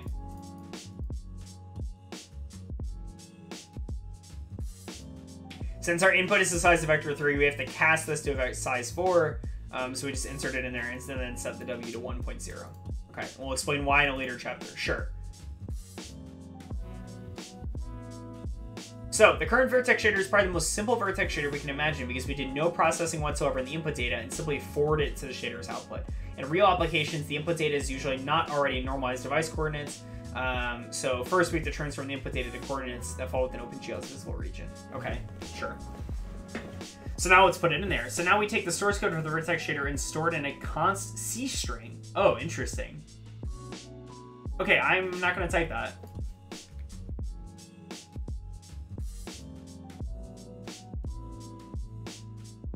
Oh, that was Command B. Alright, so in order for OpenGL to use the shader, it has to dynamically compile it at runtime from its source code. The first thing we need to do is create a shader object, again referenced by an ID. Great. So we store the vertex shader as an unsigned int, and then create the shader with GL create shader. So that'll go down here. This is our buffer, and then we've got unsigned. Or here, let's put this next to the VBO. Or I guess it doesn't really matter, but so this needs to have a semicolon at the end.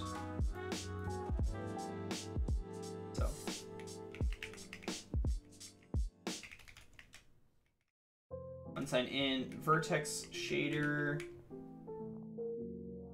And then vertex shader is equal to GL create shader. And then we give it GL vertex shader.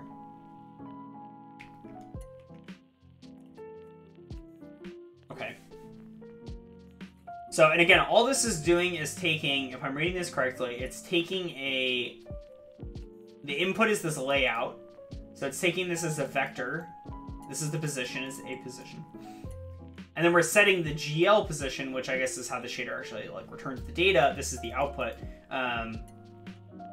We're setting the position of the vector equal to a vector 4, because this is a vector 4 under the hood. So we're just adding a 1.0 W value to it. But otherwise, it's just the position of the vector that we tell it to be at. Great.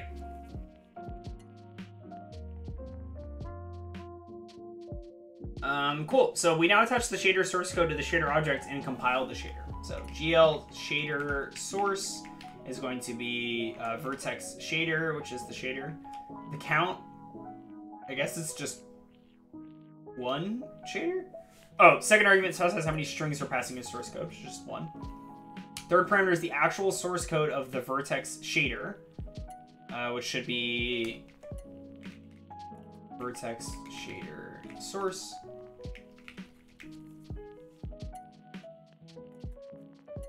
It's not there.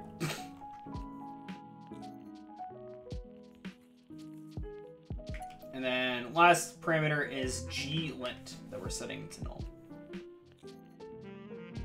You probably want to check if compilation was successful after the call to GL compile shader, and if not, what errors were found so you can fix those. Checking for compile time errors is accomplished as follows.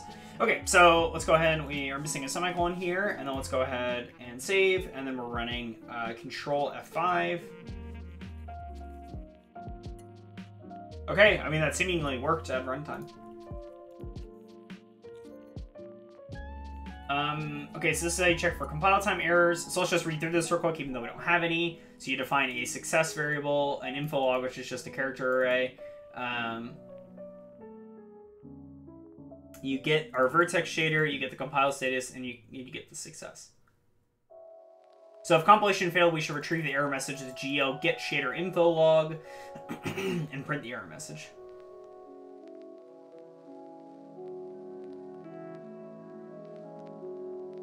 Okay, that's good to know. Alright, I have to go to the bathroom, so this feels like a good place to take a second. So I'm gonna get some more water, run to the bathroom, be back in a few minutes. If you are not already and you are enjoying this stream, make sure to follow on Twitch. You'll get notifications whenever I go live. It supports the stream, all that good stuff. And we also have a community Discord that you can join if you're interested in. It's !Discord. I'll get you the link to that. And yeah, I'll be back in just a few minutes to take a quick bathroom break and get some more Wawa. And I'll be back.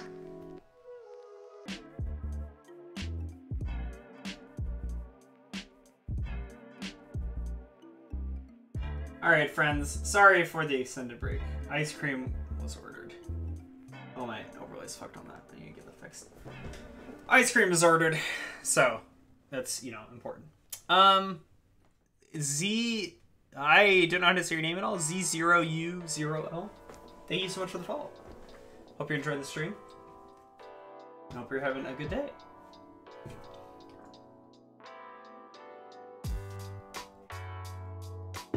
What is up, Dan?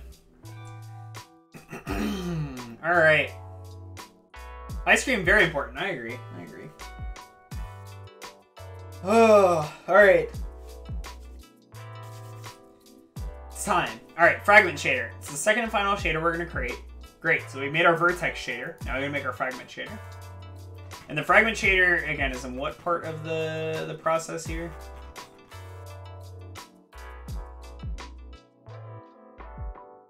The fragment shader is like doing the actual shadow drawing, essentially, right? You just got a fork? Oof. Well, welcome to the stream where I draw a bunch of fucking triangles. Right now we just have... Oh, sorry, that's not what I want. That's too big.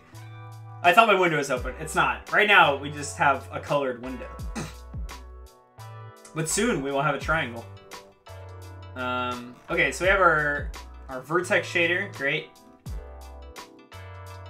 Yeah, it's CMake. I'm following the Learn OpenGL tutorial, and we compiled GLFW from source. So it's actually really easy.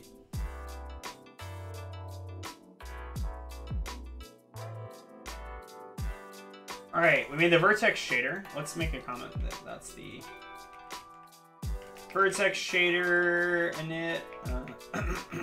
Jeez. And then next is fragment shader init. All right.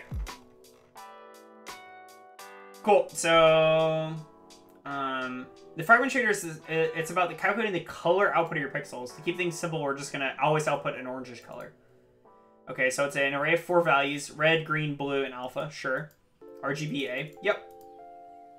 We set the strength of each component to a value between 0 and 1. Great.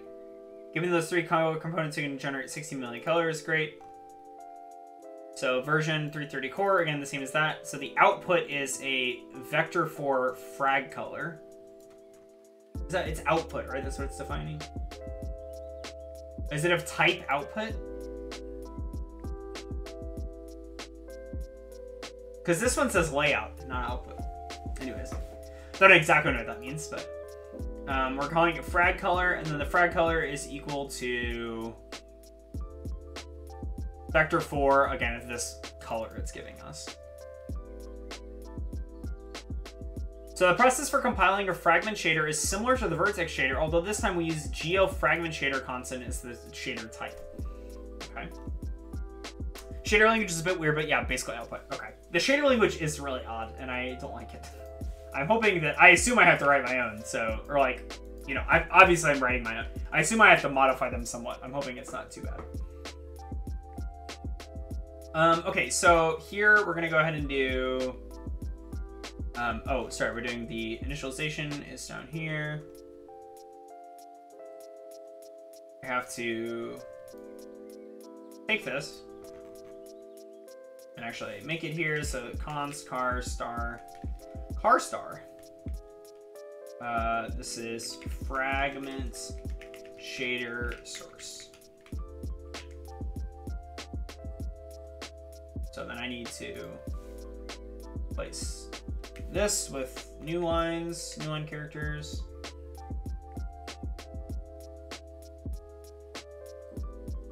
Oh wait, what are they doing? They're doing core and then /n and then wait, you can, how does that, what is the syntax actually? I just noticed that. What weird syntax. You can use a car star, or you can read the shaders from a text file, so you don't have to do a shit ton of /ns. Oh. Is that hard? That sounds better. That sounds much better, actually, than this.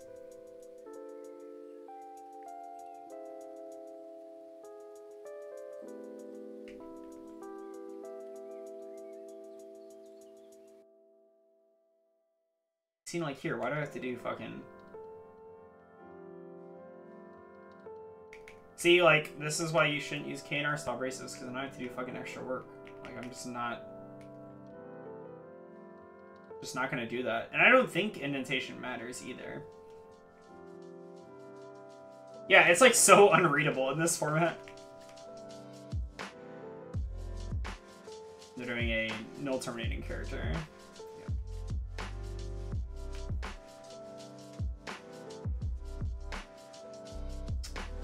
Great. So I could tab this over, I guess. Is that a hard tab? Let's just space this. Okay. Cool, so we've got our fragment shader source set up. Then we need to make this. So unsigned int fragment shader, I assume. And then fragment shader is going to be equal to GL create shader. Or GL fragment shader instead. Then GL shader source is going to be fragment shader. Size is just 1, and then the vertex, or sorry, fragment shader source. And then I assume do I still do null for this one?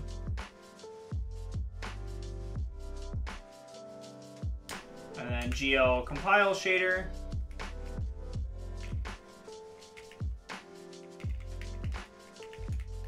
Was I supposed to do GL?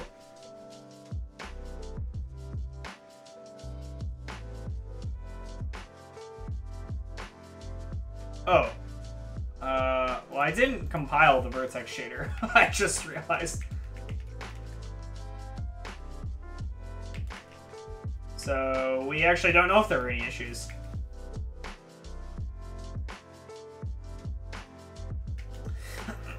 Why does Control D duplicate a line? Why do I ever want that? Such a weird... Okay, I forgot to compile that. So now I should run this again, actually, because before I was like, oh, there are no runtime errors, but I actually was not testing that correctly. Well, this seems fine, I think.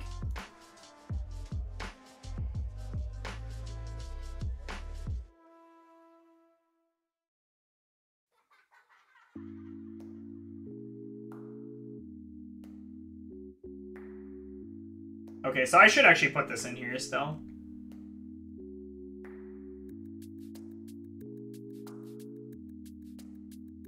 Okay, let's just copy this in here. So this is int success, our info log, and we're getting the shader IV. I don't know what that is.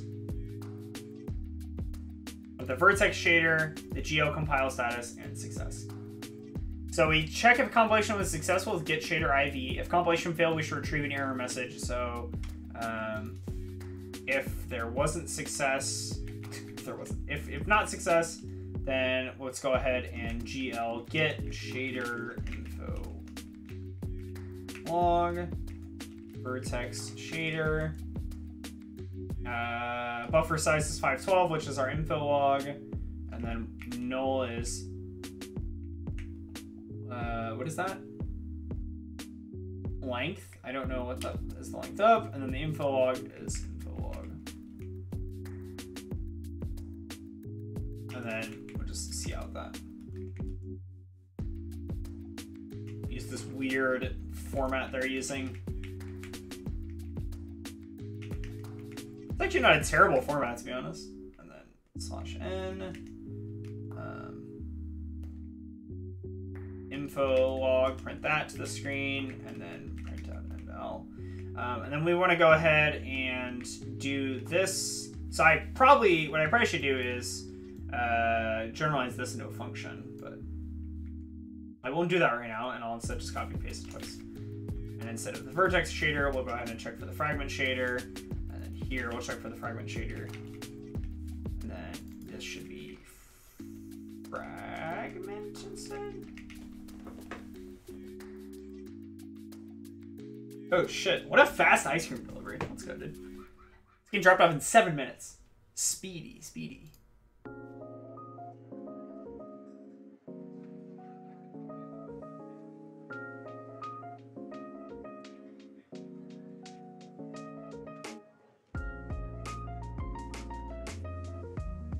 Alright, so now let's go ahead and Control F5. Control Shift. Build errors. Redefinition of success. Oh, that's true.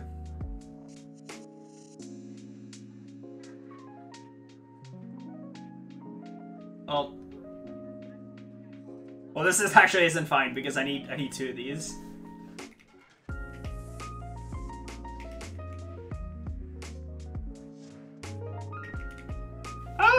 I'm pressing the wrong things here.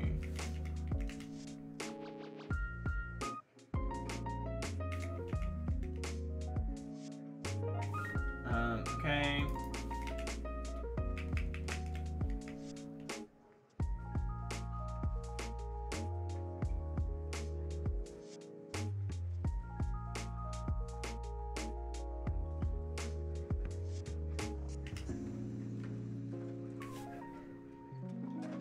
Fragment info log, great.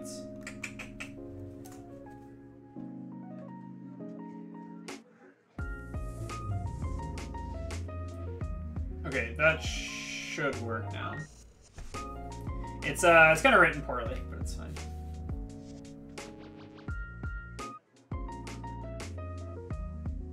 Source CPP, line 96. Oh, I put a tick in there. Yeah, what is going on there, actually? It has to do with the order of how I'm pressing my keys on my keyboard, but... okay, seemingly the compilation worked. Looks like I didn't output anything. Great, so we did our fragment shaders, so now we have to link the shader objects into a shader program. I guess I don't have to keep these, right? Because, like, I already did them. So, presumably I don't have to keep these. A shader program is a shader program object is the final linked version of multiple shaders combined. To use the recently compiled shaders, we have to link them into a shader program object and then activate the shader program when rendering objects. The activated shaders program shaders, activated shader programs shaders will be used when we issue render calls. Okay. So when linking the shaders into a program, it links the outputs of each shader to the inputs of the next shader. Okay, so it just forms that loop we saw earlier. This is also where you get linking errors if your outputs and inputs do not match. Creating a program object is easy. Let's make a note for that. Shader program. This is unsigned int shader program. And then shader program is equal to GL creates program. Okay, it creates a program or returns the ID reference to the newly created program object. Okay, now we need to attach the previously compiled shaders to the program object and link them with GeoLink program. Okay. So GL attach shader. Give it the shader program, and then it also gets the shader. So we'll do the vertex shader first. Then we've got attach shader, and then shader program, and then fragment shader. Great. And then we have GL link program, which I assume we give it the program. Shader program is what we call it. This code should be pretty self-explanatory. We attach the shaders to the program and link them. Yep. Just like shader compilation, we can also check if linking a shader program failed and retrieve the corresponding log. However, instead of using GL get shader IV and info log, we now use get program IV. Okay, so let's check this.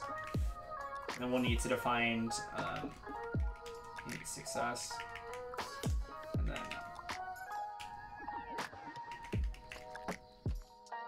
512.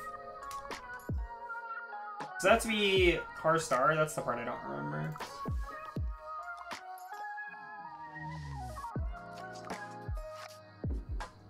No. So then, if success isn't a thing, then we get GL program info log, and then we can go ahead and SEC out. We'll say error. Shader program failed to link, I guess. And then I guess a new line.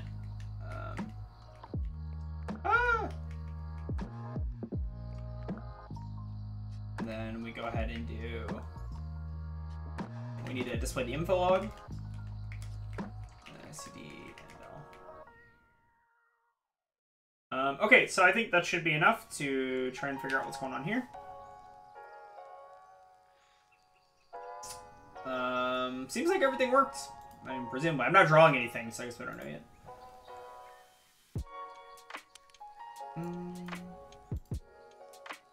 Okay, so the result is a program object we can activate by calling GI use program with the newly created program object. Oh, that's probably why I didn't do anything. GL use program. Shader program. Cool. So if we compile after that. Okay. Every shader and rendering call after GL use program will now use this program object, and thus the shaders that we wrote. Neat. Oh yeah, and don't forget to delete the shader objects since we've linked them into the program objects. We no longer need them anymore.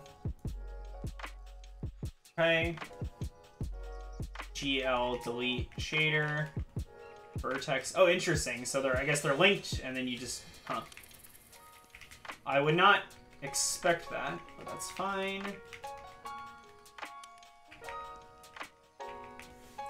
Alright, so right now we sent the input vertex data to the GPU and instructed the GPU how to process the vertex data with the vertex and fragment shader. We're almost there, but not quite. OpenGL does not know yet how it should interpret the vertex data in memory and how it should connect the vertex data to the vertex shader's attributes. We'll be nice and tell OpenGL how to do that, okay? So the vertex shader allows us to specify any input we want in the form of vertex attributes, and while this allows for great flexibility, it doesn't mean we have to manually specify what part of our input data which goes to which vertex.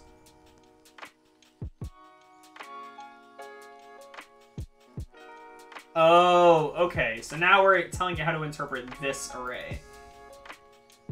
So we have vertex 1, x, y, z. And then this is bytes. Okay, yeah, those are 4 bytes each. They're stored as 32-bit, 4-byte floating point values. Each position is composed of 3 of those values, and there's no space or other values between them. They're tightly packed. Excuse me. So the first value in the data is the beginning of the buffer. With this knowledge, we can tell OpenGL how it should interpret the vertex data using GL vertex attribute pointer. Dang, this file is already getting kind of large. GL vertex attribute pointer. So the index is 0 that we start at. The size is there's 3 for that. The type is a float. Is it normalized? I don't know what normalized means, but apparently we're saying false, and I don't know why we have to say GL false instead of just like literally writing 0. What is this? The stride. Oh, so the stride is the size, the total size of a vertex in bytes. I think size of returns bytes, right? Is that correct? Just remember, with the Vulkan API, if I remember correctly, you're looking at like 1,000 lines to get a triangle on the screen. What? Why? That's so much. Holy shit. Vulkan's the new fancy one, right? I have that on my computer. It told me that. Oh, this is gonna take like 10 years again. I don't know why I opened this. All right, well, whatever. Okay, and then what's the next parameter here? The pointer? What's the pointer to? So it's giving us, is this how you make a null pointer? Huh, didn't know that. And then we tell GL enable vertex attribute array. Okay. Vulkan's a lower level graphics API. OpenGL hides a lot of the nitty and gritty from you. Oh, okay. Even though you still got quite a lot of... I'll say this is still a lot. The triangle has still not been drawn, and our file is almost at 100 lines.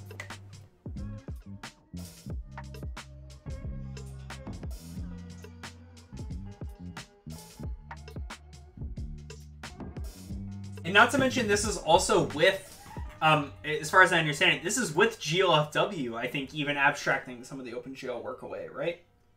Because, like, if I didn't have GLFW, then, like, I'd have to be creating the window object myself and doing some other stuff myself, which I don't know if that's more work or less work. But, like, this entire thing, the window hints,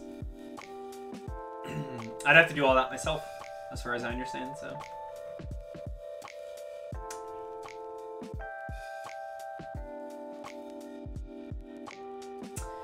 Okay, so the first parameter specifies which vertex attribute we want to configure.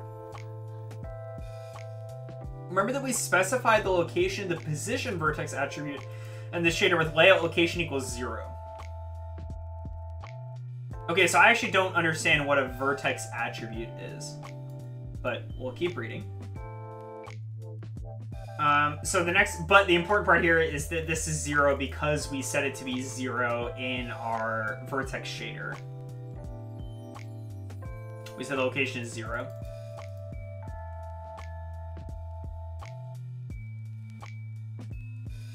Okay, so the next argument specifies the location or this, sorry, it specifies the size of the vertex attribute, which is, again, 3 points.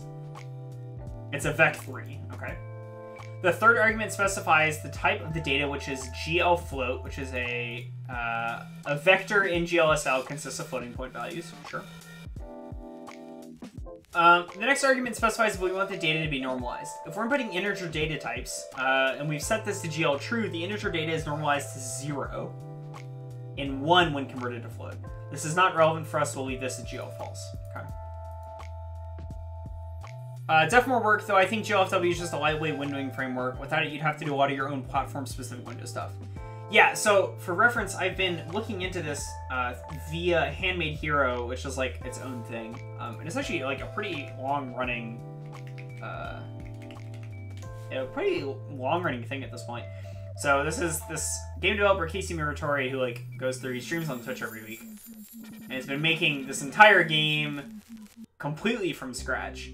And so you can like get it. I need to actually get the source code. I'm really interested in seeing it. As far as I know, it does everything from scratch. So he talks about portability, but I don't think he's even using GLFW. So, and the videos, I'm watching these videos slowly but surely. It's just they take a little bit because they're weekly streams and all that, you know. So, but I think he does everything himself there. Pretty sure.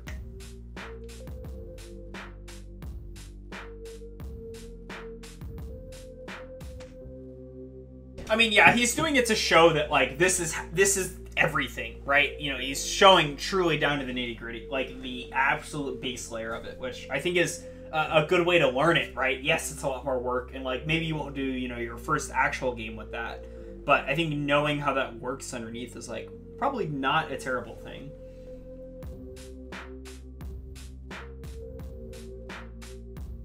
Oh, Nikki just tried to call me. Okay, hold on, I'll be right back. Give me 1 second.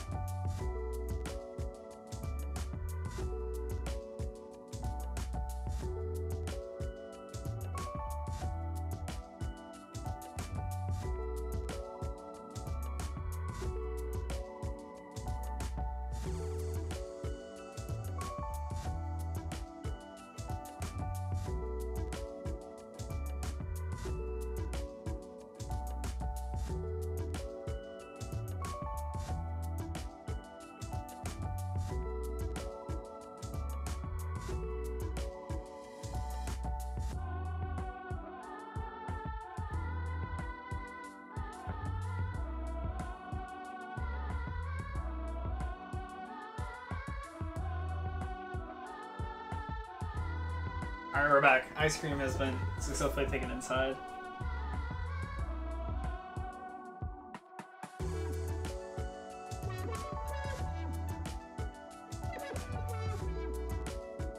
There's a GLFW for JavaScript? Oh, really?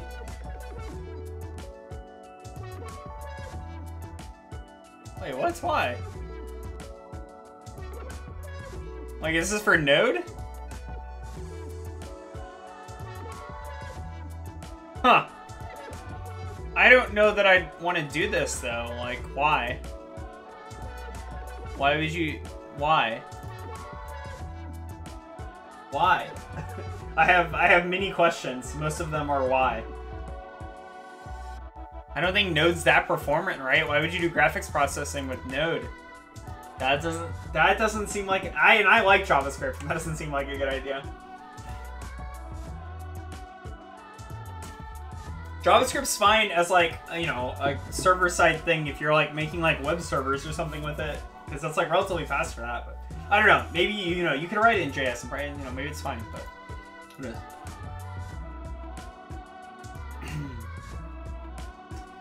Okay, where were we? So, the fifth argument is known as the stride, and it tells us the space between consecutive vertex attributes. Since the next set of position data is located exactly 3 times the size of a float away, we specify that as the stride. Okay. Oh, because it's tightly packed, we could have also specified it as 0. Whenever we have more vertex attributes, we have to carefully define the spacing between each vertex attribute. We'll see more examples of that later on. Okay. And then the last parameter is of type void pointer, and thus requires that weird cast. This is the offset of where the position data begins in the buffer. Since the position data is at the start of the data array, the value is just 0. We'll explore this parameter in detail later on. Sure. Each vertex attribute takes its data from memory, managed by a VBO, and which VBO it takes from data. In which VBO it takes data from is determined by the VBO currently bound to GL array buffer when calling vertex attribute pointer. Since the previously defined VBO is still bound before calling it, vertex attribute 0 is now associated with it. See, I don't understand what this is saying.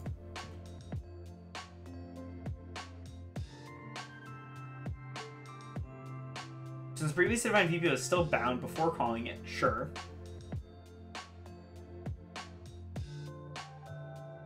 Vertex attribute 0 is now associated with its vertex data. Yeah, I don't understand what's going on there, but we're gonna continue to move on. Same TBH. All right, that's a little comforting.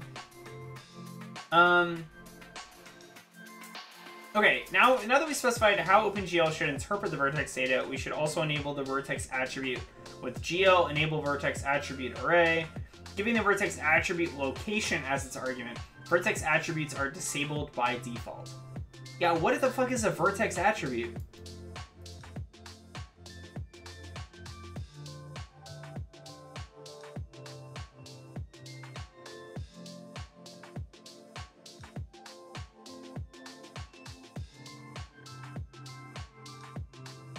Vertex attributes are used to communicate from outside to the vertex shader. Unlike uniform variables, values are provided per vertex and not globally for all vertices. There are built-in vertex attributes like the normal or the position, or you can specify your own vertex attribute like a tangent or another custom value.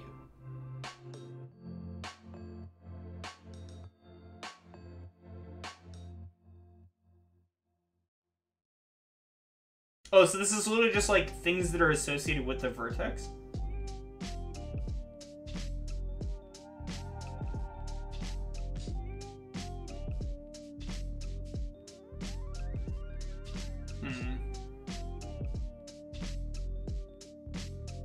Okay, I still don't understand what they're saying, like, in the context here, but I guess that's fine. We initialize the vertex data in a buffer using a vertex buffer object, set up a vertex in Fragment Shader, and told OpenGL how to link the vertex data to the vertex shader's vertex attributes.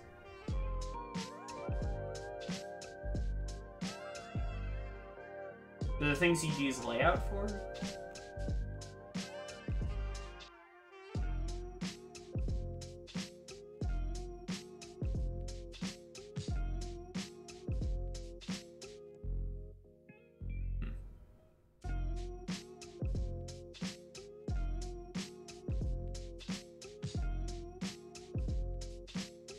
All right, so drawing an object in OpenGL will now look something like this. Copy our vertices array into a buffer.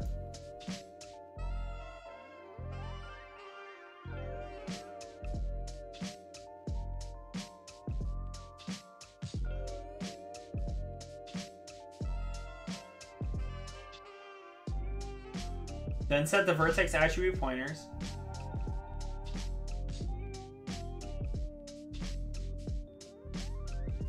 Okay, so sorry, I'm gonna read through this real quick. So you copy the vertices array in a buffer for OpenGL to use, okay? Then you set the vertex attributes pointers. Is that what we did here? Yeah. Then we use our shader program when we want to render an object. Okay, yep. Now we draw the object. Some OpenGL function that draws a triangle, okay? So we have to repeat this process every time we want to draw an object, which is every render loop, right? So every frame. Imagine if we have 5 vertex attributes and perhaps hundreds of different objects, which is not uncommon. Binding the appropriate buffer objects and configuring all vertex attributes for each of those objects quickly becomes cumbersome. Okay. So a vertex array object, also known as a VAO, can be bound just like a vertex buffer object. And any subsequent vertex attribute calls from that point on will be stored inside the VAO. This has the advantage that when configuring vertex attribute pointers, you only have to make those calls once. And whenever we want to draw the object, we can just bind the corresponding VAO. This makes switching between different vertex data and attribute configurations as easy as binding a different VAO. All the state we just set is stored inside the VAO. Core OpenGL requires that we use a VAO so it knows what to do with our vertex inputs. If we fail to bind one, it will most likely refuse to draw anything. So what does this store? It stores a calls to enable vertex attribute array, which is here, or GL disable vertex attribute array.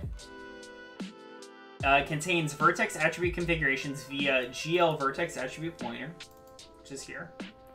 Vertex buffer objects associated with vertex attributes by calls to VX attribute pointer. So VBOs are the entire buffers, right? And then the attribute... Oh, this stores the attributes. Okay. So are the attributes essentially are... So like in this case, are the attributes just like the shaders and stuff? Like what we're using to render that vertex? Am I understanding that correctly? Like you can... It's basically saying that each vertex could be rendered by a different shader. So the vertex attributes are specifying what shader we're using to render it? Is that... I don't know if that's accurate. This is the most confusing thing for me so far, because I don't know what's going on here.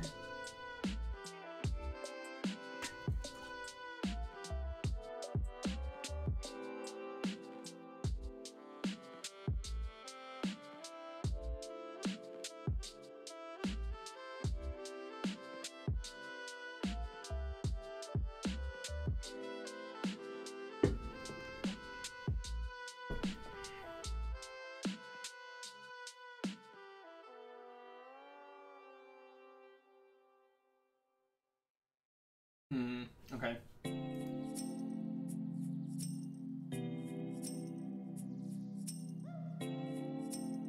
So I'm going to make a VAO.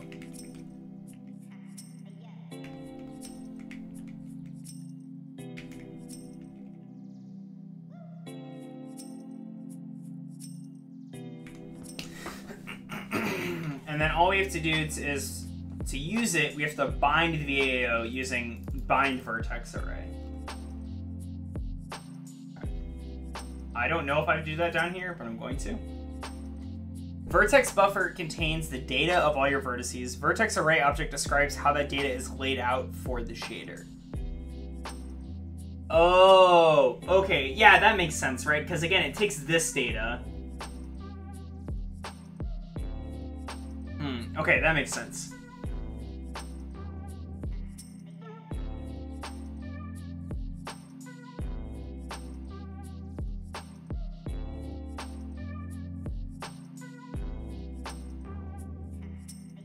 Okay, so we actually need to do the VAO part first.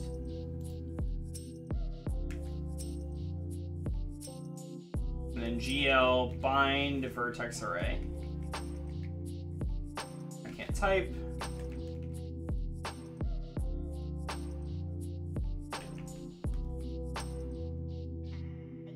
And then we copy our vertices array in a buffer for OpenGL to use, which is bind buffer, buffer data. I don't know why there are so many spaces here.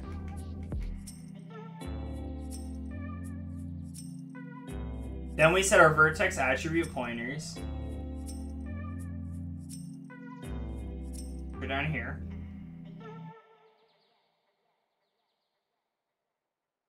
Okay. And then drawing the code in the render loop, we draw the program, or draw the object. So we do GL use program.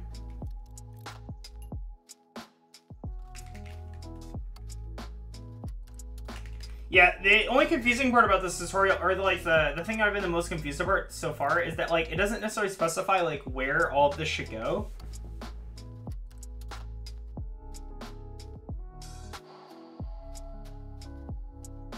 All right, GL bind vertex array PAO.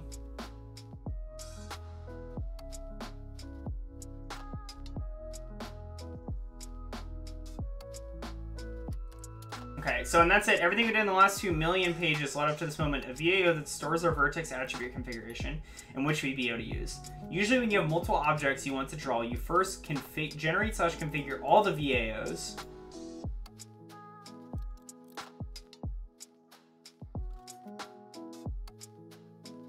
And thus the required VBO and attribute pointers, and store this for later use. The moment we want to draw one of our objects, we take the corresponding VAO, bind it, then draw the object and unbind the VAO again.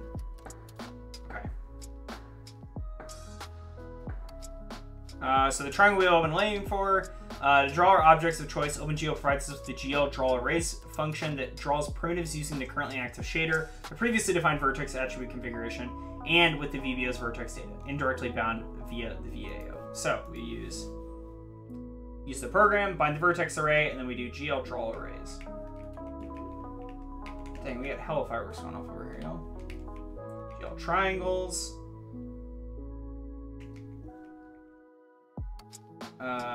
First 3. Since I said at the start we want to draw a triangle, and I don't like lying to you, we pass GL triangles, sure. Specifies the starting index of the vertex array, so we leave it at 0, and specifies how many vertices we want to draw, which is 3. Now try and compile the code and work your way backwards if any errors pop up. Okay, so let's see what happens, I guess. So Control F5. Oh shit, that's not correct. Well, we have a triangle. It's not correct though.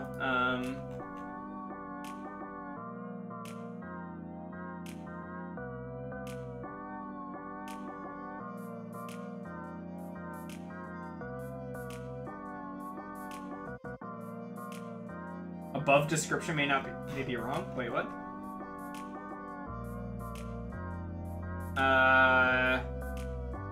So if we're doing 0, 0, it should be, what is this? So it's X then Y, right? So -5, -5. And then we have 5, -5. Oh, this should be 0 and then 5. Yeah, I just typed in the coordinates wrong.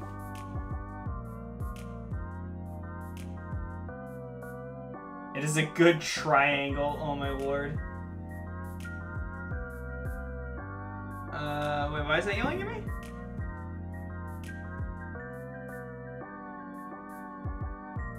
Oh, it's because I didn't close out the previous one. Okay.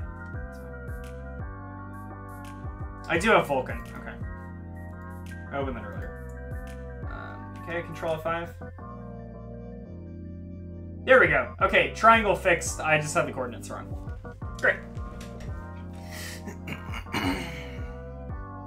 Oh, my description of the tutorial. Gotcha. Yeah. Nice. Well, we have a triangle. Fuck yeah. And it took how many lines of code? Fucking 120? Holy shit, dude. It's kind of wild. It's quite a bit. Quite a bit.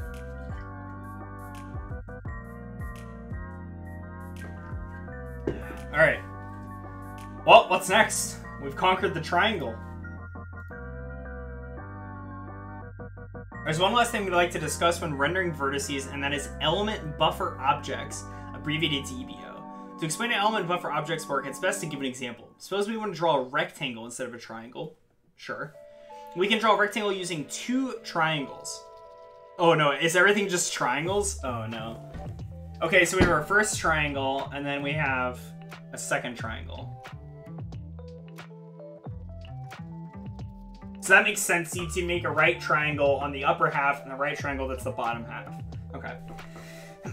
I assume that's what they're doing here, because this is 5, 5, which is here, 5, negative 5, and then negative 5, 5. Yes, that's, yep.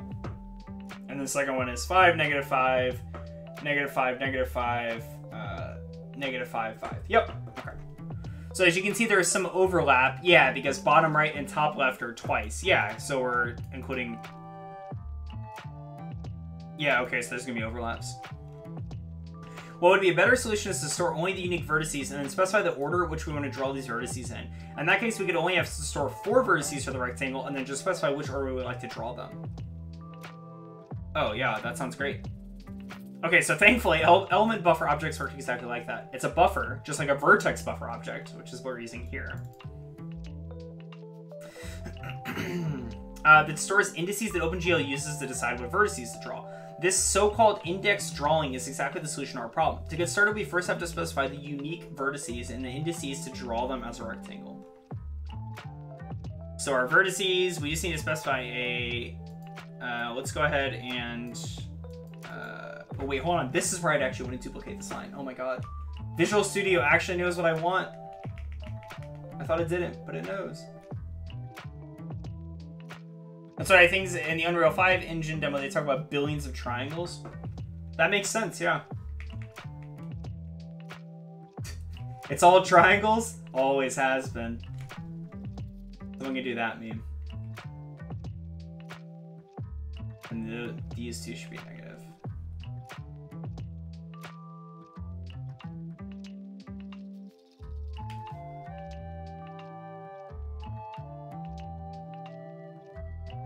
Okay, and then we need to specify a second variable called unsigned int indices, which is an array.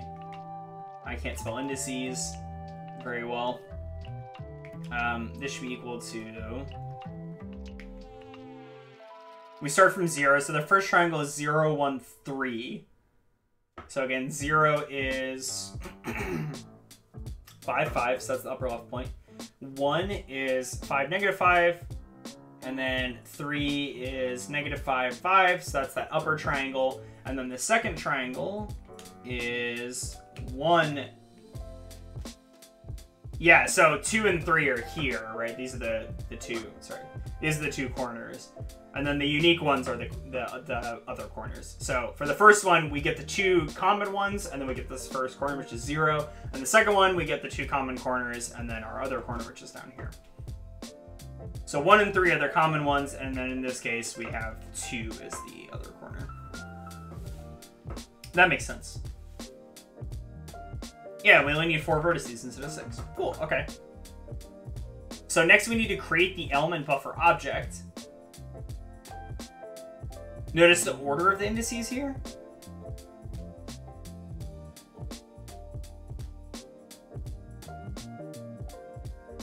0, 1 is here. Yeah, why is it not... It doesn't... It has to be 1, 2... Like, is it always ascending order? Or is it just dependent on... A difference between vertexes drawn clockwise and counterclockwise. Oh. Why? Okay, so the first one you're drawing... 0 is here. So you're drawing... That's clockwise, right? And then the next one is 1, 2, 3. So 1 is 5, negative 5. 2 is... Oh, so it draws all of them clockwise. Okay. Oh, it's a determined front-facing, back-facing. God. Oh, man. 3D games stress me out. Okay. That's good to know. Okay, so next we need to create the element buffer object. Oh, I should leave a note of that. Order matters. Here, OpenGL.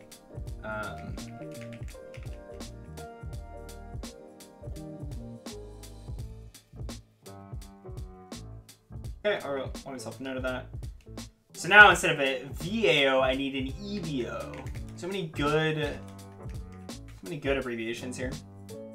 If you try to do a cube and wonder why you're missing sides, check the order. Got it. GL gen buffers. Oh, I forgot that escape will close the window for me. I programmed that early on, and I have not used it yet, I don't think. Okay, similar to the VBO, we also bind the EBO and copy the indices over to the buffer with GL buffer data. Also, just like the VBO, we want to place those calls between a bind and an unbind call, although this time we specify GL element array buffer as the buffer type.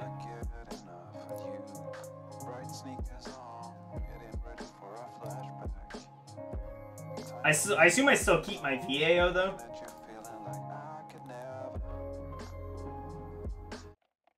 I think it's that song. I just don't like the vocals. Or like lyrical lo-fi is not what I want.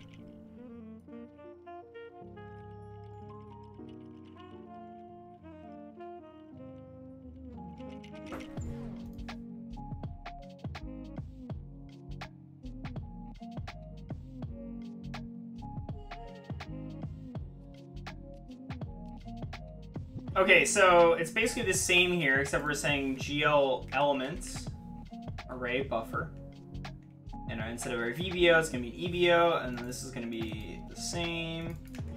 And then it's the size of, instead of the vertices, it's the indices.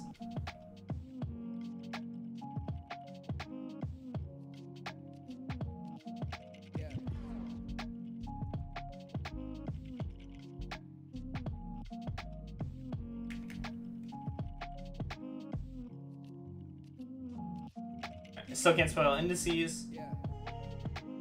And then GL static draw, which we have. Okay, so how do the indices relate to the vertices, though? We're still not referencing the vertices at all, right?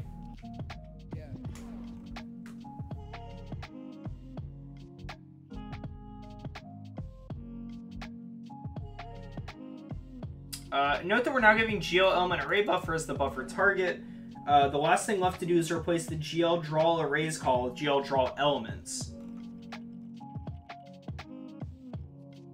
Oh, okay. So GL bind. We have to do GL bind buffer.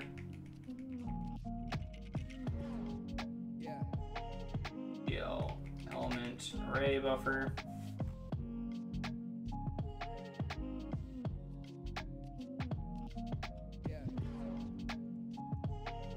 Do I have to rebind the buffer here? Am I missing an unbind? What's going on here? That doesn't seem right.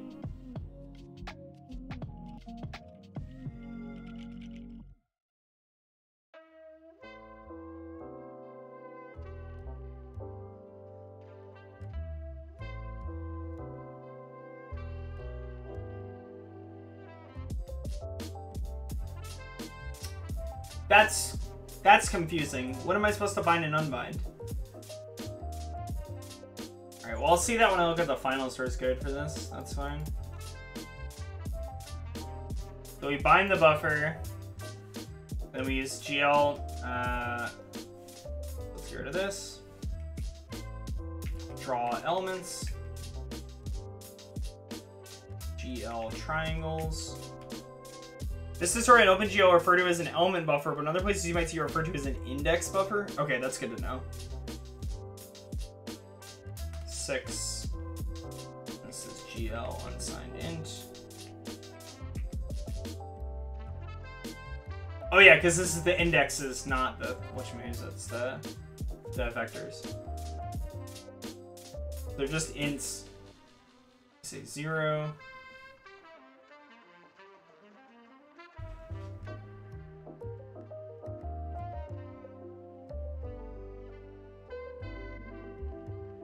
Okay, so the first argument specifies the mode we want to draw in, similar to GL draw arrays. The second argument is the count or the number of elements. We specified 6 indices. So we want to draw 6 vertices in total. The third argument is the type of indices, which is of type GL unsigned int. The last argument allows us to specify an offset in the EBO, or passing the index array, but that is when you're not using element buffer objects. But we're just going to leave this at 0. And then the draw elements function takes its indices from the EBO, currently bound to the GL array buffer.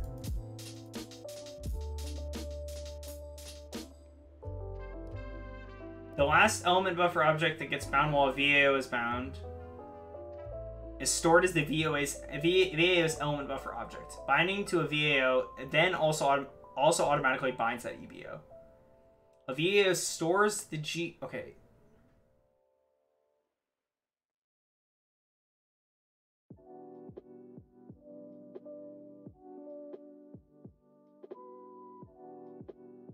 VAO stores the GL bind buffer calls when the target is the GL element array buffer.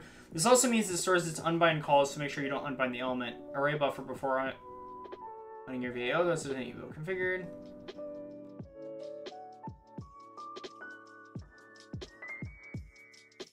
Oh, so I actually got rid of some code that I shouldn't have. Yeah, because we still need the VBO. That's how it gets linked. So we first have to bind the vertex array object, which we're doing here. VAO GL bind vertex array. We need to copy our vertices array. Oh, it's a buffer of indices. That's very true, yes. Okay, so copy our vertices array in a vertex buffer for OpenGL to use. This is bind buffer. So all this generation code actually goes above this sort of binding code, right?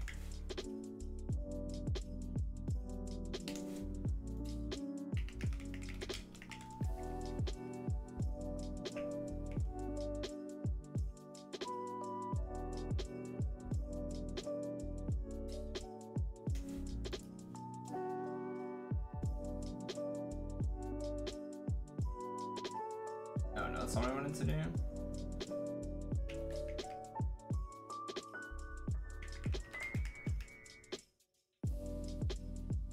Is it gen vertex?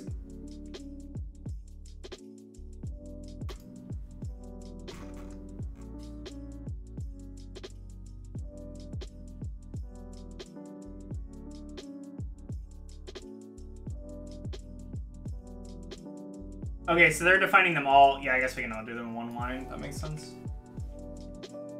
So you need all 3. The EBO is not replacing the VBO. It's just an extra thing on top of it. So gen vertex arrays is 1. Yep. And then we're genning buffers is the other one. Gen... Oh, so both are buffers. One is a vertex buffer. One is a... It's calling it a what? A element buffer and or an indice buffer. That makes more sense. Okay, so... and then, yeah, we're binding the VBO, which again, I got rid of, but I shouldn't have. Okay, so now we can go back to that explanation. Where, so this is the,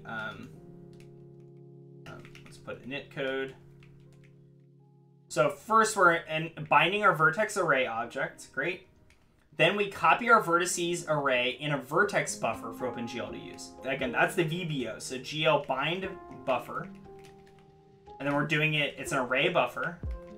So this is the code we set up before to draw the triangle the first time. And then we attach to our VBO. And it's buffer data, right? So buffer data, GL, or array buffer. And then also, yeah, here, what do we have to give?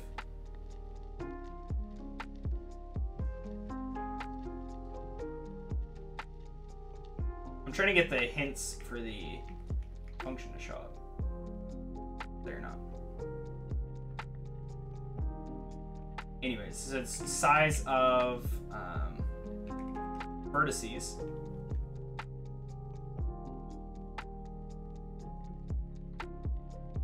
Size of the vertices, then we need to actually give it the vertices. Then it needs to have the, is the mode right, I think, is the static draw part.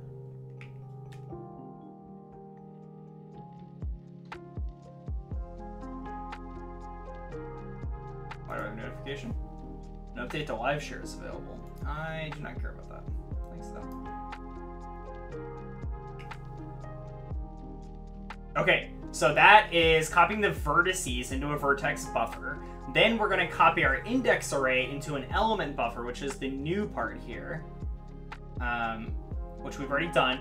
Then we need to set the vertex attribute pointers, which is GL vertex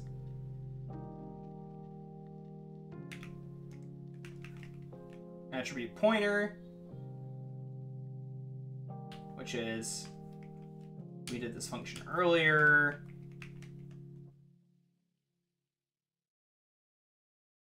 Three times solves it.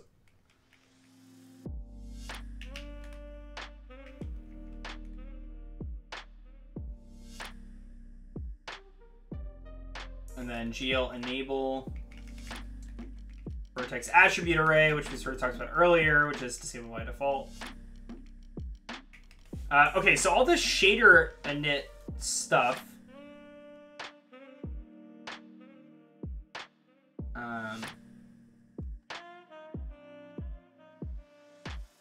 I should be able to move this above this then.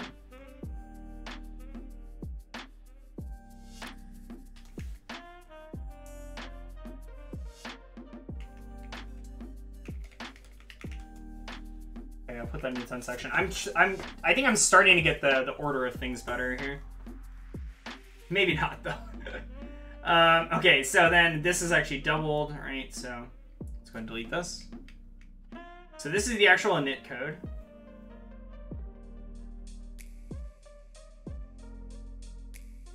The drawing code and the render loop. We have to use our program, shader program. We go ahead and bind our vertex array, which is our VBO. We then need to go ahead and... Wait, do we have to bind this buffer? Oh, I guess not, because we already did. Didn't we already bind the vertex array, though? That should be VAO. Sorry, not VBO. Yeah, so I think there's an unbind here, and I think I'm gonna, when I look through the source code again, I think that's what's gonna happen. And that's what I'm missing, but...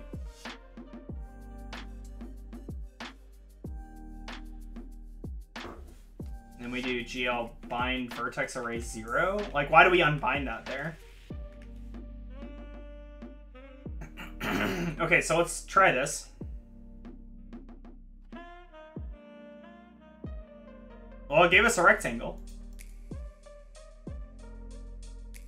It's hard to abstract all this stuff because there's too many fine details to control. Yeah. It seems like there's a lot. I don't have to unbind it. Yeah, but it sort of expects me to, I think. All right, well, we have a rectangle. Okay, and then wireframe. How do you put it in wireframe mode? Is that a GL wireframe? Is that a GL line? Is that wireframe mode?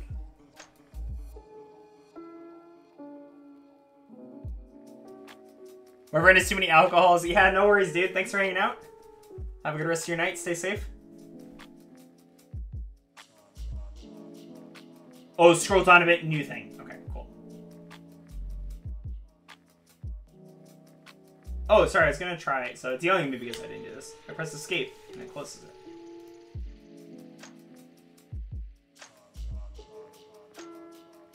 Okay, so to draw your triangles in wireframe mode, you can configure how OpenGL draws its primitives. So let's change this back to GL triangle before I get myself in more trouble.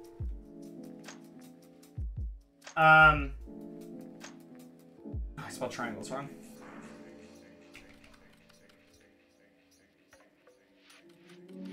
The GL polygon mode, GL front and back, GL line. The first argument says we want to apply it to the front and back of all triangles, and the second line tells us to draw them as lines. Any subsequent drawing calls will run to the triangles in wireframe mode until we set it back to its default. If you have any errors, work your way backwards to see if you missed anything. Okay. So we can just copy this and put it up towards the top.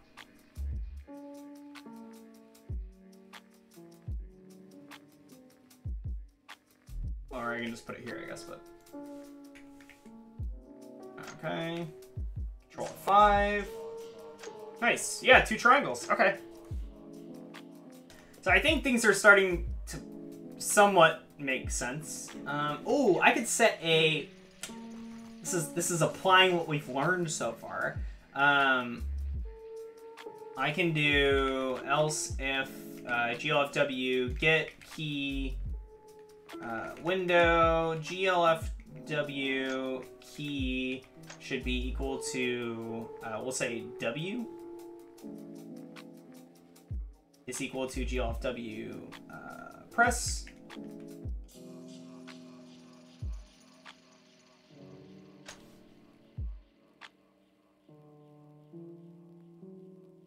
How do I get the current polygon mode?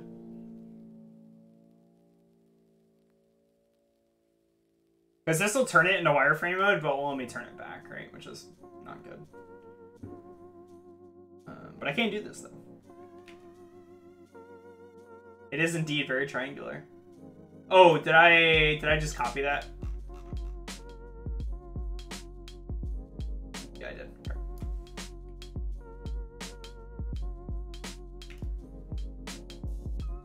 So now it looks normal, but if we press W, it'll turn it into wireframe mode. Fuck yeah. That's kind of cool. That's applying your skills, baby. I just don't know how to... is there a way for me to tell what mode it's in?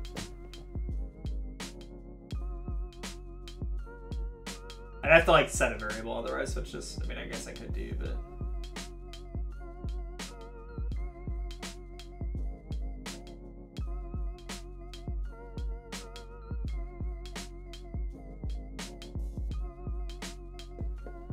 Oh, I could just actually set it up to where if it releases. In polygon mode equals GL get integer v. Oh, weird.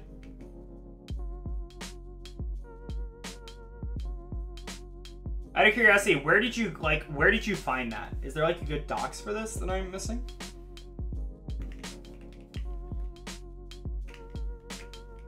Polygon, more like polygon. I'm not funny at all.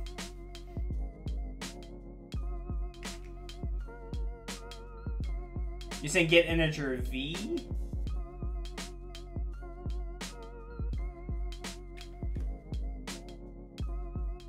The property name here is GL polygon mode. And then it puts it by reference into polygon mode. Yeah, it doesn't return anything, right?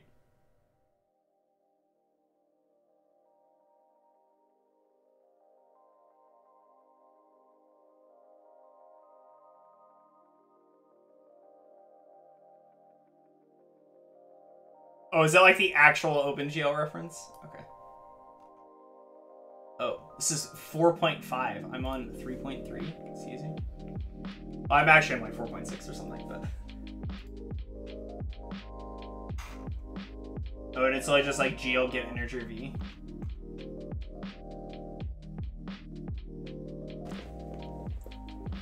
Get, okay, so GL get returns the value or values of a selected parameter. Okay. It's so weird that they don't actually return anything and instead put it by reference into a data. Is that common? Why is that? Like, that seems very odd to me. It feels like it should just return it. Am I naive? The small, naive C++ babby that does not know why that's a thing? So polygon mode, and then if polygon...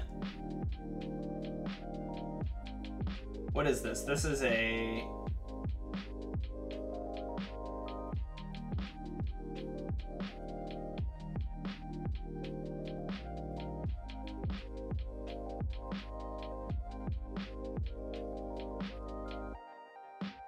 We should get GL enum mode to use equals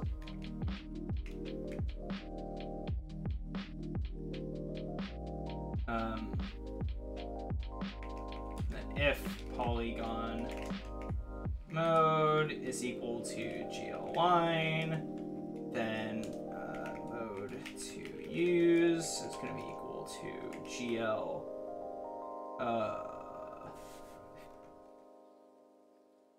Okay, it's fill, right? I assume.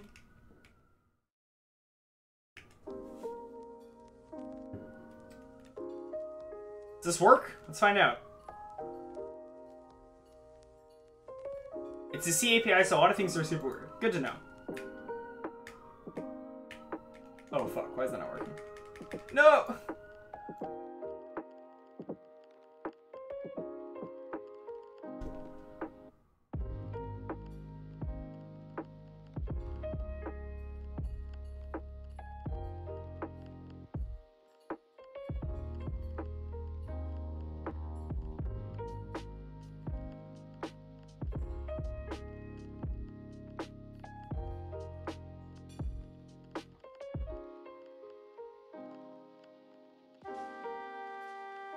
Oh, yeah, thank you. That's why. I was like, am I checking this wrong? Thank you. That's a really obvious thing.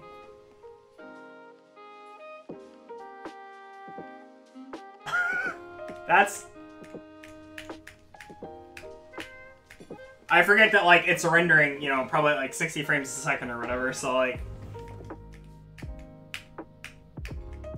Okay, well, I don't really know how to slow that down, and we don't really have to worry about that because that was like a useless feature to implement, but pretty neat, pretty neat.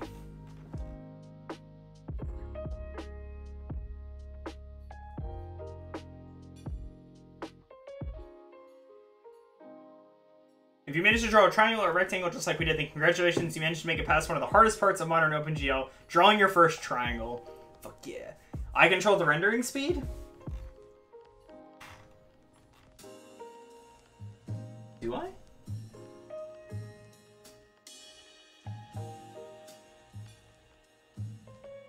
I mean, yes, but...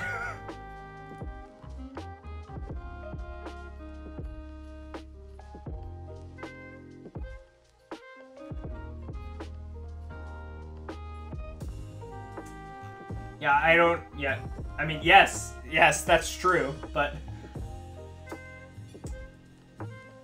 Right now, you're probably just running at the fastest frame rate you possibly can. Yeah, I think that's correct. Because I set that in the hints, right? Is that accurate? My window hints? Okay. So, thankfully we made it past the barrier, and the upcoming chapters will hopefully be much easier to understand. I think I'm starting to get it, I think. Anton, Jerdalands, take on rendering the first triangle, take on rendering our first triangle, some extra insights into vertex buffer objects. There are a lot of steps involved with this chapter. If you're stuck, maybe worthwhile to read up with debugging. Okay. An advice to work through them before continuing to the next subject to make sure you get a good grasp of what's going on. Try to draw two triangles next to each other using GL draw arrays by adding more vertices to your data. Okay. Now create the same two triangles using two different VAOs and VBOs for the data. Okay. And create two shader programs where the second program uses a different fragment shader that outputs the color yellow. Draw both triangles again where one outputs the color yellow. Ooh, these are good challenges. Okay. Okay, so it is like 10 o'clock and I've been streaming for a little bit and my voice is... So, I'm probably gonna call it now. This has been really fun, actually. And I drew a fucking rectangle and a triangle, so I'm psyched about that, actually. It's just super... It's like, I'll be honest, I was not expecting to have this much fun. Very, very entertaining, even though it's like not anything crazy, right? Like I'm not doing anything notable, so that's pretty cool. I'm excited to do more. So Nikki is gone for this weekend, so there's a good chance I'll probably stream either tomorrow or Friday. We'll see how I'm feeling, I guess. I need to play Path of Exile at some point, so but yeah, that's the plan. Thank you everyone for joining in. If you are interested in figuring out when I'm going to go live next, Twitter would be the best place for that. I'll post on there before I go live. It's !, Twitter. In the chat, we'll get you the link to that, but it's just at Reno and MO if you prefer typing. I am trying to look for someone for us to throw a little hosty host over to.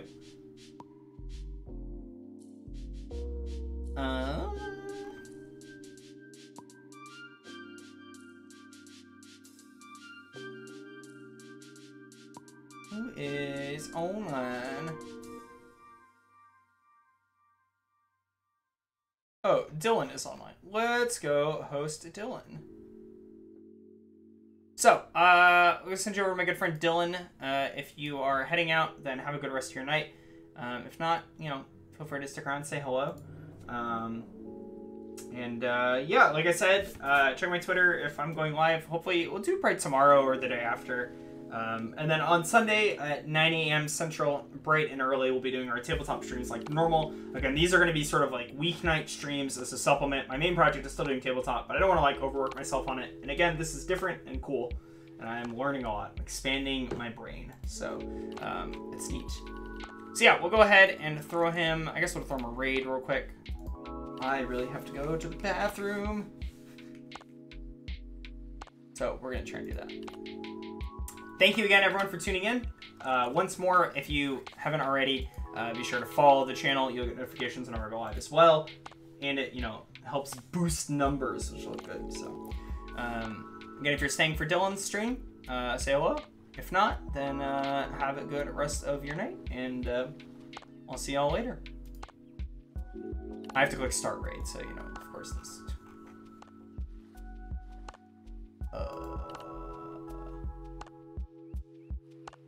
Wait, actually, how does this work? Can I... Does it automatically do it? Am I a dingus?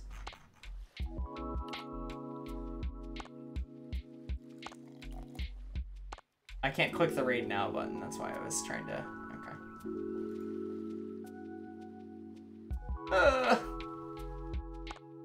Alright, we're here for real. Alright, I will see you all later. Out and they're not gonna know how to return it.